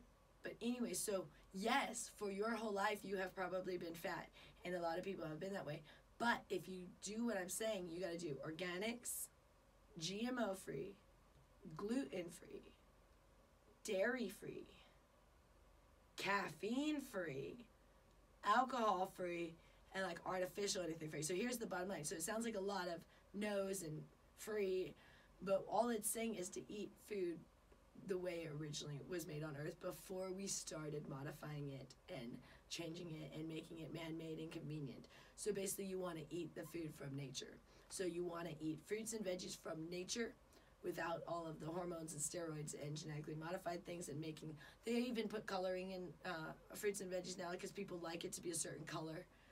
What you'll find out with organics, things are not the same. They're not consistent. That's what people don't like that. They go, oh, this is smaller and it's funky looking. And that's because it's real. When it all looks the same, that's not real. So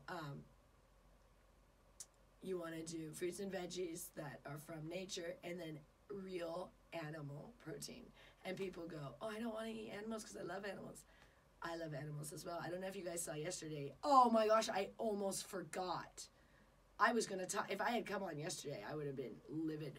But you know how I feel about these masks. I hate these masks. I think it's so ridiculous because this is a normal flu virus. These masks, all they do is just encourage the hysteria. Now, it's one thing if you work in the healthcare profession or even if you're at the grocery, if you're working, you might want to do that because you're interacting with so many people and there is a virus going around. But when I see just everyone wearing them, when they're like not even around other people, I'm like, come on, you just look like you're just someone that believes anything when I see that, because that is the hysteria. So I've been saying that and people, oh, whatever. Well, guess what? Yesterday, you guys know I love the pigeons, and you know it's illegal in Las Vegas to feed the pigeons, which is just absolutely ridiculous. They made it illegal to feed the pigeons, but legal to kill them. You can murder pigeons here, but you can't feed them in Las Vegas. Can you believe that? This place is something else. I'm from California originally, and this place is something else. I've never seen some of the nonsense that occurs here. And then they made it illegal to be homeless. It's illegal right now to be homeless in Las Vegas, which is going to be interesting since so many people are losing their jobs. So what are they just going to pick up everyone? Okay, good. And they can stay in jail. At least they'll have a nice warm bed versus living on the street. But you're going to house everyone now and care for them just because they're homeless? It's ridiculous. So anyways, back to my pigeons. Yesterday, a pigeon got, I want to cry right now. Oh my gosh. She got a surgical mask stuck to her. And she couldn't get it off. It was stuck in her feathers. And we took a bunch of video and we tried all day. And she got so frantic and upset. She was so distraught. In the morning, we got video of her and she was looking nice, her coat. By the afternoon, we tried to catch her and tried to help her, and I tried to cut it off. You could get pretty close to her than the last. She wanted so bad to help, but her natural instinct would. Because they know me, so she knows I was trying to help her. All the pigeons here love us because we feed them. I don't care. Fuck you, Sisolak. I feed them, and so does everyone here. Actually, everyone in our apartments feeds the pigeons, so they could come arrest us all. Every one of our neighbors around here feed the pigeons. I saw a girl the other day dropping popcorn over the thing. I was like, okay, the pigeons were eating up the popcorn. She's like feeding this little girl. She's only maybe like 8, dropping the popcorn, and everyone does. They put their food over the thing for the pigeons. But she got that mask stuck to her, and we couldn't get it off.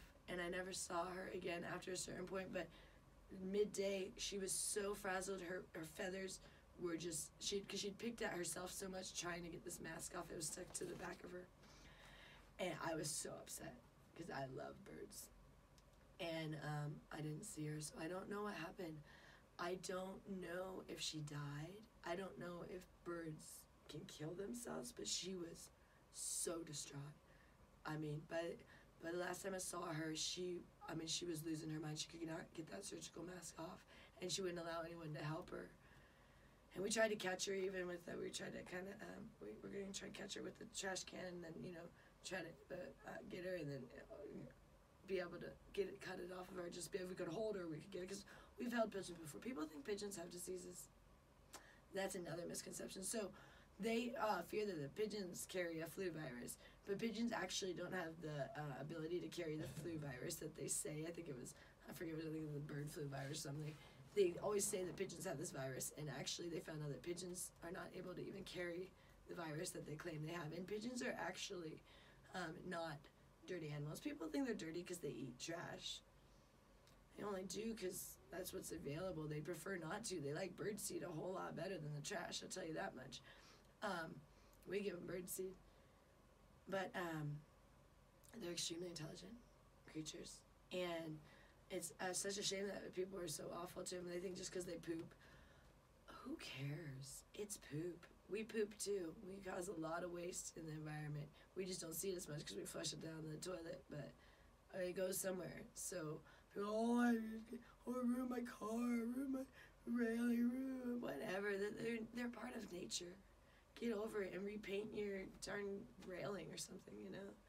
It's like, don't kill the bird just because it pooped on your railing. That's ridiculous. It's that, or starve them out. They don't want to feed them because they want them to starve out.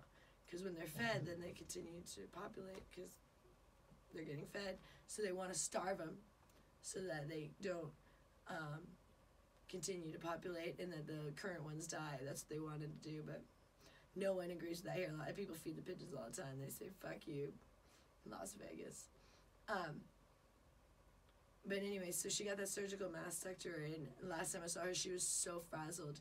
And then I didn't see her again. So I don't even know if she died or what.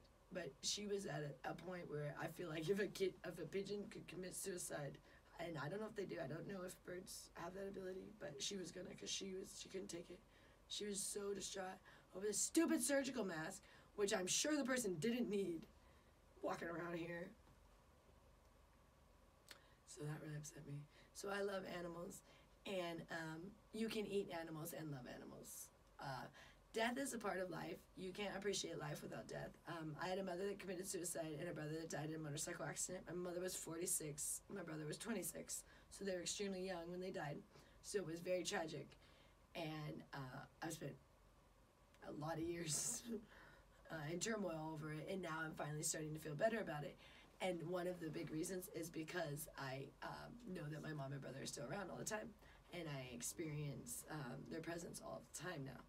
And so once you experience that, you'll know that dying is not the end. So when you eat an animal, you can know dying is not the end for them either. And if anything, the next life will be better for an animal than right here. And the next life is not like what people want to classify the next life, but you don't want to classify it because I said this before.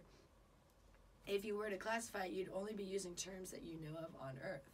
Well, the next life you don't know anything about. It's of things that we couldn't understand because you can't describe it. Because if you've never seen something, it's very hard to describe if it doesn't look like anything else. If it's so out there.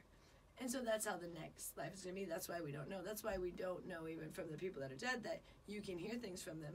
But they're not going to tell you about that because you don't understand. They wouldn't be able to put it into words that we could understand of what it looks like or what it's like, because that would be limiting to Earth things. And you don't want to limit your next life. Let it be a surprise. But there is a next life, and you'll experience that for sure if you've lost a loved one, and you'll know that you feel their presence.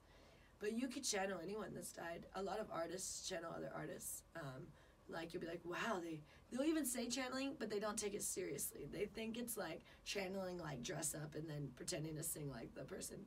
No, they're actually channeling that artist very often. Sometimes they're not, and those are the people that are kind of frauds, and they don't do as well, and you're like, it didn't sound very good. Like, they'll do a cover, and you're like, But then when you see the person do the song, and it's an amazing cover, and you're like, oh my gosh, it was like David Bowie was right there.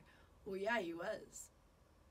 That person was channeling him and letting us experience that. And the artists love when we do that. And more people should do it, but most people are scared of that. They think that death is like demonic and from the Satan and devil and stuff. Well, it is, but that's not a bad thing. See, we have bad connotations for these things, but they're not bad things. If you think about it, what has Satan ever done that was so bad? They say, oh, he got kicked out of heaven. Okay, but then what did he do? Okay, he's the ruler of the underworld. Okay, he tortures people? According to who? Really, people are just burning for eternity? Well, they're not doing that, I'll tell you that, because my mom killed herself, which, according to the Christian faith, you go to hell. Well, I'll tell you one thing, she ain't burning. She ain't burning. She's enjoying herself. So, really, hell is, if anything, what most people would think of heaven, but they have it wrong. Like, hell is where the fun is. That's where the party's at. That's where the sex, the drugs, the fun. Heaven is the fucking bores up there, sitting on clouds. No, I'm just kidding. But seriously, I mean, people have this weird conception that, like, sitting on clouds is going to be the fun thing, and that hell would be the not fun thing. You're like, that's never the case. It's not the case. Satan has always been known for the fun stuff. Like, Satan made me do that, made me have the best night of my life, basically, where I went and had a wild night. But, Satan made me do that. Yeah. The reason, and the biggest complications that come from things that you would call satanic is the legal issues. So most things like that, people get in more trouble for legality. So, like, if you were to do drugs, per se, like, which are satanic, the more issue is you get in trouble, or they're expensive because they're illegal. But that is not the actual drug issue. See, most people's addictions come out of because they're trying to fill something because they were told wrong information, so they don't feel satisfied, and they usually were religious, so they switch to drugs to try to fill a hole that they can't seem to fit anywhere. So they dive really deep into the drug addiction because they're lacking. But if they felt content, and if they were eating healthy, and if they knew that life was not so bad, and that when you die it'll be something great, that you won't be punished, then they wouldn't live in so much turmoil. But we're told if you do drugs, you're going to hell and you're going to be tortured. And if you have sex before marriage and all of these things, you're going to be tortured. So, of course, when someone goes to do these things, then they just go, fuck it, and they get in. And doing drugs is not very enjoyable when you are worried about, getting arrested or something. And that causes for most people's tripping out occurs because they're scared they're going to get arrested, or their work's going to find out, or, their husband or wife may find out, or their loved ones may find out. It's always because of things out of fear of being shunned more than fear of actually the drug, if that makes sense. Now, there are drugs that are strong enough to where the drug can be an issue, and generally those are the man-made drugs, like pharmaceuticals, and heroin's a real strong one. And meth is a man-made one, so that falls into that category. But things like coke and weed is not even a drug, but people will call it a drug. And even things like mushrooms. I've never done mushrooms, but I know those are from Earth. So if you were to do those and you didn't have the legal complications or the fact that they're generally pretty expensive and have all the guilt and shame, then most people would just have a good experience and go about their way, and that's how drugs used to be. But as they made them more and more illegal and more expensive, as they make them illegal, they become more expensive. As you all know, the black market, things get very expensive because it's illegal. People are taking risks. Drug dealer isn't going to sell it for nothing. He just risks, going to jail for that. So things become more expensive, and people feel so much shame and guilt, so they get very deep into these addictions. But once you take out the shame and guilt, and you're like, wait, I don't have to feel bad for this, very quickly you don't even necessarily want to do the thing as much as you thought. Because usually you're doing things to cover. So a lot of drugs are to numb the pain or to mask something. Whereas weed is all about opening your mind and actually making you deal with stuff. That's why some people don't like weed. They're like, I trip me out. Yeah, because you saw, yourself for real for the first time. And you were like, ugh. And that's usually what happens, because what happens is most people are living a lie to themselves. Like, they're not happy with the way they're living, but they're lying to themselves. So the first time they do weed, they're like, man, I tripped out. I, saw life a whole new perspective. Yeah, that's a good thing for most people. Well, for everyone. I mean, it's always going to be, but especially if your perspective is way off, then you're probably going to trip more than others. So then they're going to be like, I don't want to do that again. But keep doing it and work through it. I know when I first started doing weed, a couple of times I tripped out. It was usually if I did the edibles, which I think those have something to do with the sugar combination. So I would not recommend edibles because of the sugar. They have sugar with it, which the sugar makes for a weird combination with weed. You get stomach aches, and I found that I tripped out more with the combo of that, because I'm telling you, sugar is not good for you. Sugar is a drug.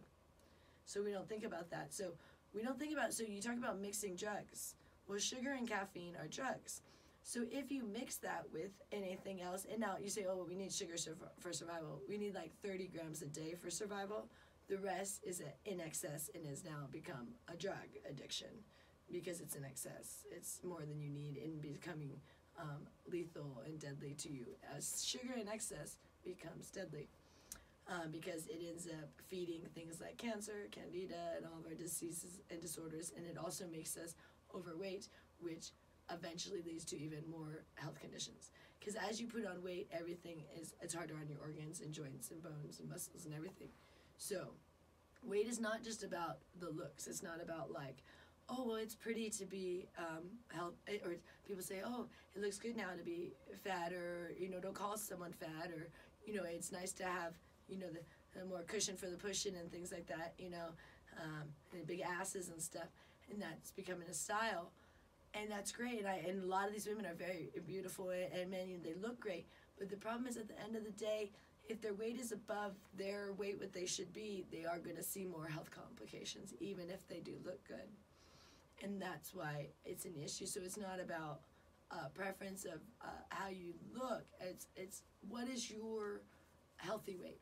And everyone has a different one. Some people are always going to have a big old ass, and that's where other girls are so jealous. Like, I don't have much of one, and I always thought it'd be nice to have one, a nice bubble one, and mine's pretty small.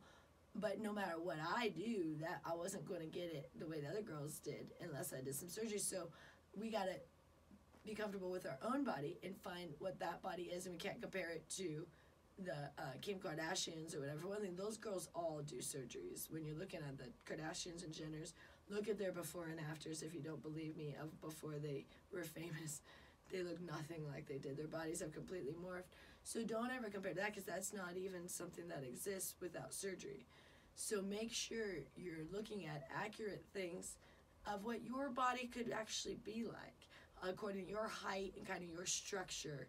And then get an accurate thing of what your goal would be of your body, and say, okay, and then guess what? If you eat organics, you'll get there. If you do what I'm saying, and you'll be surprised. You'll be like, I never thought I could, and you'll look better than you did in high school.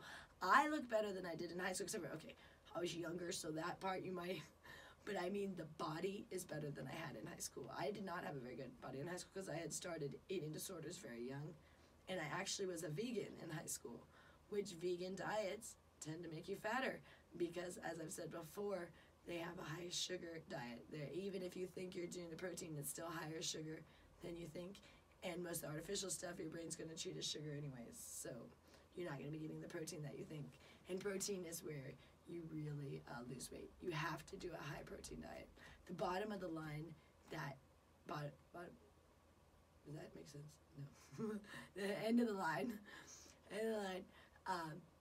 you have to eat high protein if you want to lose weight. And high protein from real animal sources. Because other proteins, unfortunately, the ratio of protein to carbs to fat is not as good as meat. Regular meat has like 0 carbs to a large portion of protein, and then whatever fat they have. Whereas all of the vegan and vegetarian options have quite a bit of carbs to their protein ratio. I don't think there's any that are at 0. And if it is at 0, then is it artificial? Because that's your other thing. If it's an artificial protein and it's at 0 carbs and a bunch of protein, well, like I said, if it's artificial, your brain is not going to really know what it is, so it will treat it as sugar, even though you think you're getting all protein. It'll be like, what is this? Let me produce more insulin. So how it treats it as sugar is it produces more insulin. You say, oh, I did get the protein. Yes, you did get the protein. But in the process, your body produces a bunch of insulin because it thought it was getting more sugar. Because it didn't understand that, what is that? Saying it's protein, you're saying it's protein, but it looks like sugar to me. So even though it got some of the protein, because you did consume protein, but then your body treated it as if it was sugar, so it started the insulin process as if you got 10 grams of sugar instead of maybe you thought you only got like 3. Because let's say you had 3 grams of sugar to 7 grams of protein. Your body thought you got 10 grams of sugar. So that's where you can really quick put on weight with a vegan and vegetarian diet. And that's what I did in high school. And then I also was doing eating disorders. So I did vegan and vegetarian during eating disorders. Like I first started out being anorexic and then moved into, so those all kind of go together. And a lot of people right now are struggling with, the vegans are becoming bulimic because a vegan diet is so high in sugar that you will gain weight. And people love the diet because they like that they're not eating animals. They feel really good about that. And a lot of people, excuse me, have become a part of PETA, and they have labeled themselves now as vegans. A lot of these celebrities, like Miley Cyrus is a vegan. I just heard Kim Kardashian come out about being a vegan. I think Michael Front is a vegan. TJ Lavin and his wife are vegans. They're local celebs here. I don't know if you guys know him. Who else did I hear the other day? It's a lot of people you hear coming out of these celebs will say they're vegans. But, Ariana Grande, I think, is vegan. And all these ones that I was already questioning if they're bulimic. Well, here's the deal. You can be vegan and bulimic. Because all vegan is you don't eat animal products. But then you can still throw up. So I did both those. So people think, oh, they're vegan, so they're healthy. No, you can be a vegan bulimic. And that's very, very common. Very common because it's such a high sugar diet that often you'll start packing on the weight. And bulimics live on high sugar diets because, like I said, when you're bulimic, you're really, really hungry after you throw up. So you constantly go for sugar options. Like you just go for sugar because you want that instant sugar, and then you get rid of it. And it's just that you're sugaraholics. And same with people that are obese. Anyone that is obese is a sugaraholic. That's the bottom line. If you are overweight, you are a sugaraholic. And you think, no, I'm not, because I don't. But you are, whether you realize it or not. And it might be coming in the form of the caffeine, which is making your blood sugar rise. So you're an aholic for that feeling of that blood sugar rise, even if you're not eating the sugar. You're so addicted to that, ooh, I want that boost. And that's why most people do the caffeine, because they want that boost, especially to get out of bed. I know the first thing I used to do is make a cup of coffee. Make a whole pot of coffee, I should say, and have a cup of coffee. But we were all about it too. We got like that. We got one of those. Oh God, what are they called? Chabon or something. I can't remember. They're these really cool. They're more like a French thing where you drip the coffee over, and it's just this glass like vase. And they have this wood around the thing. I can't remember the brand. It's CH something. But it's really cool, and you just pour the coffee over it. It has like a filter, and that's how you do it. And it's like this. It makes for, like, I thought it was the best coffee, and I was doing that, like, 10 pots a day sometimes. That's all I drank was coffee. I didn't even drink water. I just drank coffee, which also dehydrates you. For every cup of coffee, you should be drinking 2 glasses of water, but most people aren't doing that, and all they're doing is constantly dehydrating themselves. So we only drink water and sparkling water. So we are never drinking other substances that then just dehydrate us and go right into our bloodstream and are just... Beverages are one of your huge culprits for your weight because it's going straight into your bloodstream. You don't realize. So smoothies, protein shakes, juice, sodas, even Diet Cokes. Those don't count. Everyone thinks that you can just have all these free... This is free calories, free anything. You can drink Diet Cokes. The problem is that artificial sweetener, your brain is going to think is sugar, so it's going to produce all that insulin, but you're not actually getting sugar, so now you're creating even more havoc. Because now you're going to have all this insulin production without sugar. So then you're like really out of whack. And that's what's happening to most people when they're doing all the artificial. Anyways, Jarvis, are you out there? You guys, I got to get to Walmart today. I got to see if they have beef. So they only had, I got some a couple days ago. But we go through a lot, so I got to get up there, and then I got paid rent today. So I was able to work, so we were able to get part of rent. They're letting us pay partial payments now, which is nice. Normally you had to pay all in full, or they didn't accept it at all. Like, they just would say full payment or take a late fee kind of thing.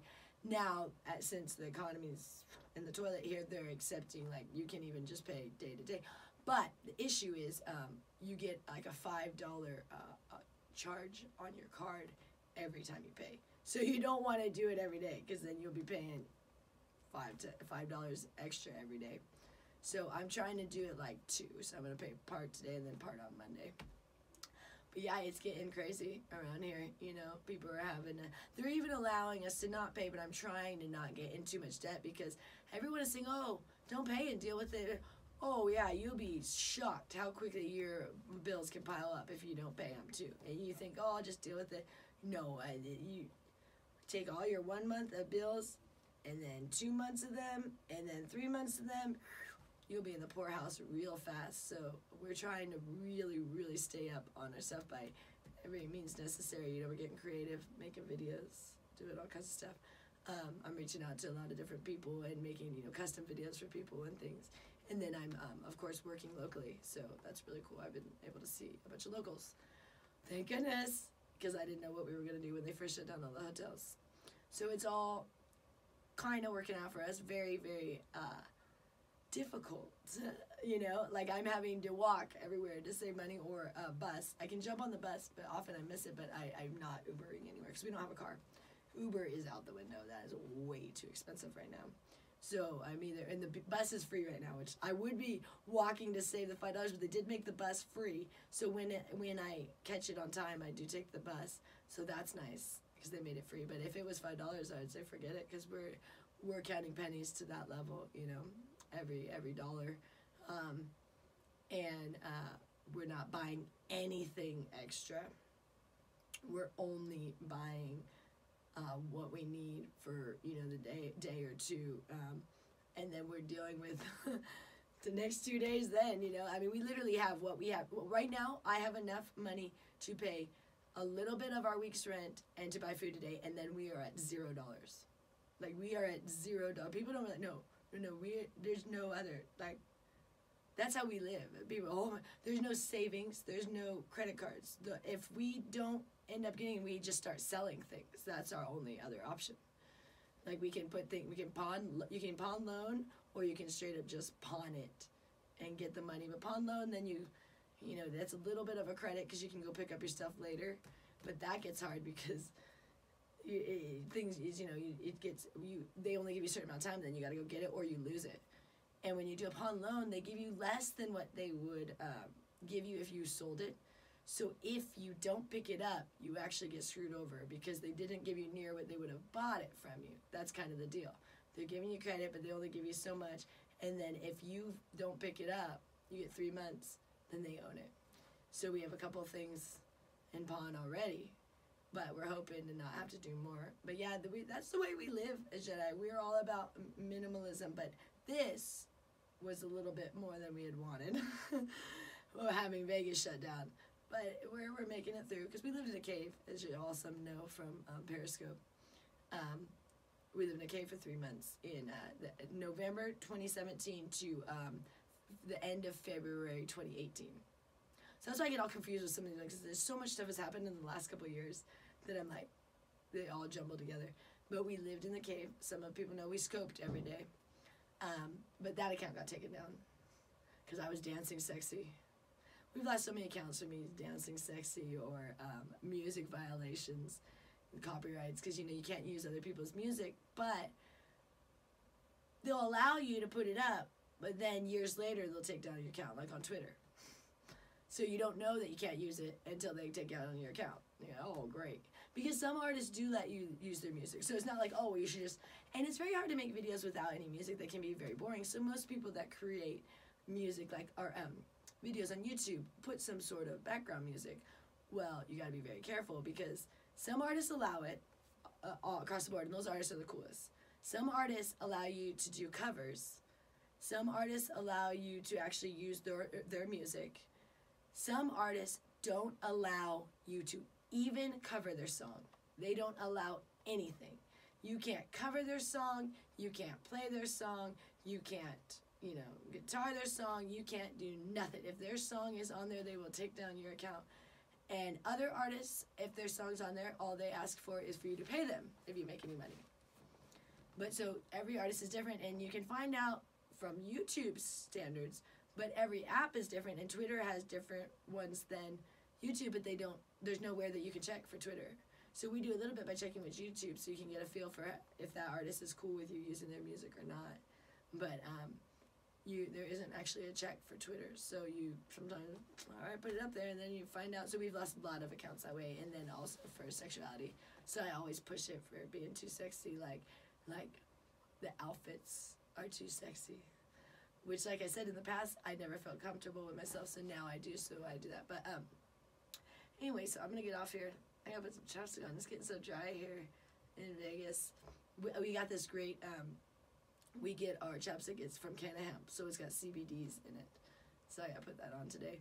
But Vegas is so dry. That's one thing I miss about California. It's so dry here. It's like, but I do like Vegas now. I've gotten pretty used to it. But John Rich, are you around? I don't think he's around. I'm probably just gonna have to stop this. I don't know. I think he's still outside, but I'm getting tired, you guys. Okay, I need to make. Oh, you know what? Actually, I need to go to the store. I don't have any food. I have to go. That's right. I'm out of beef. I gotta go to Walmart.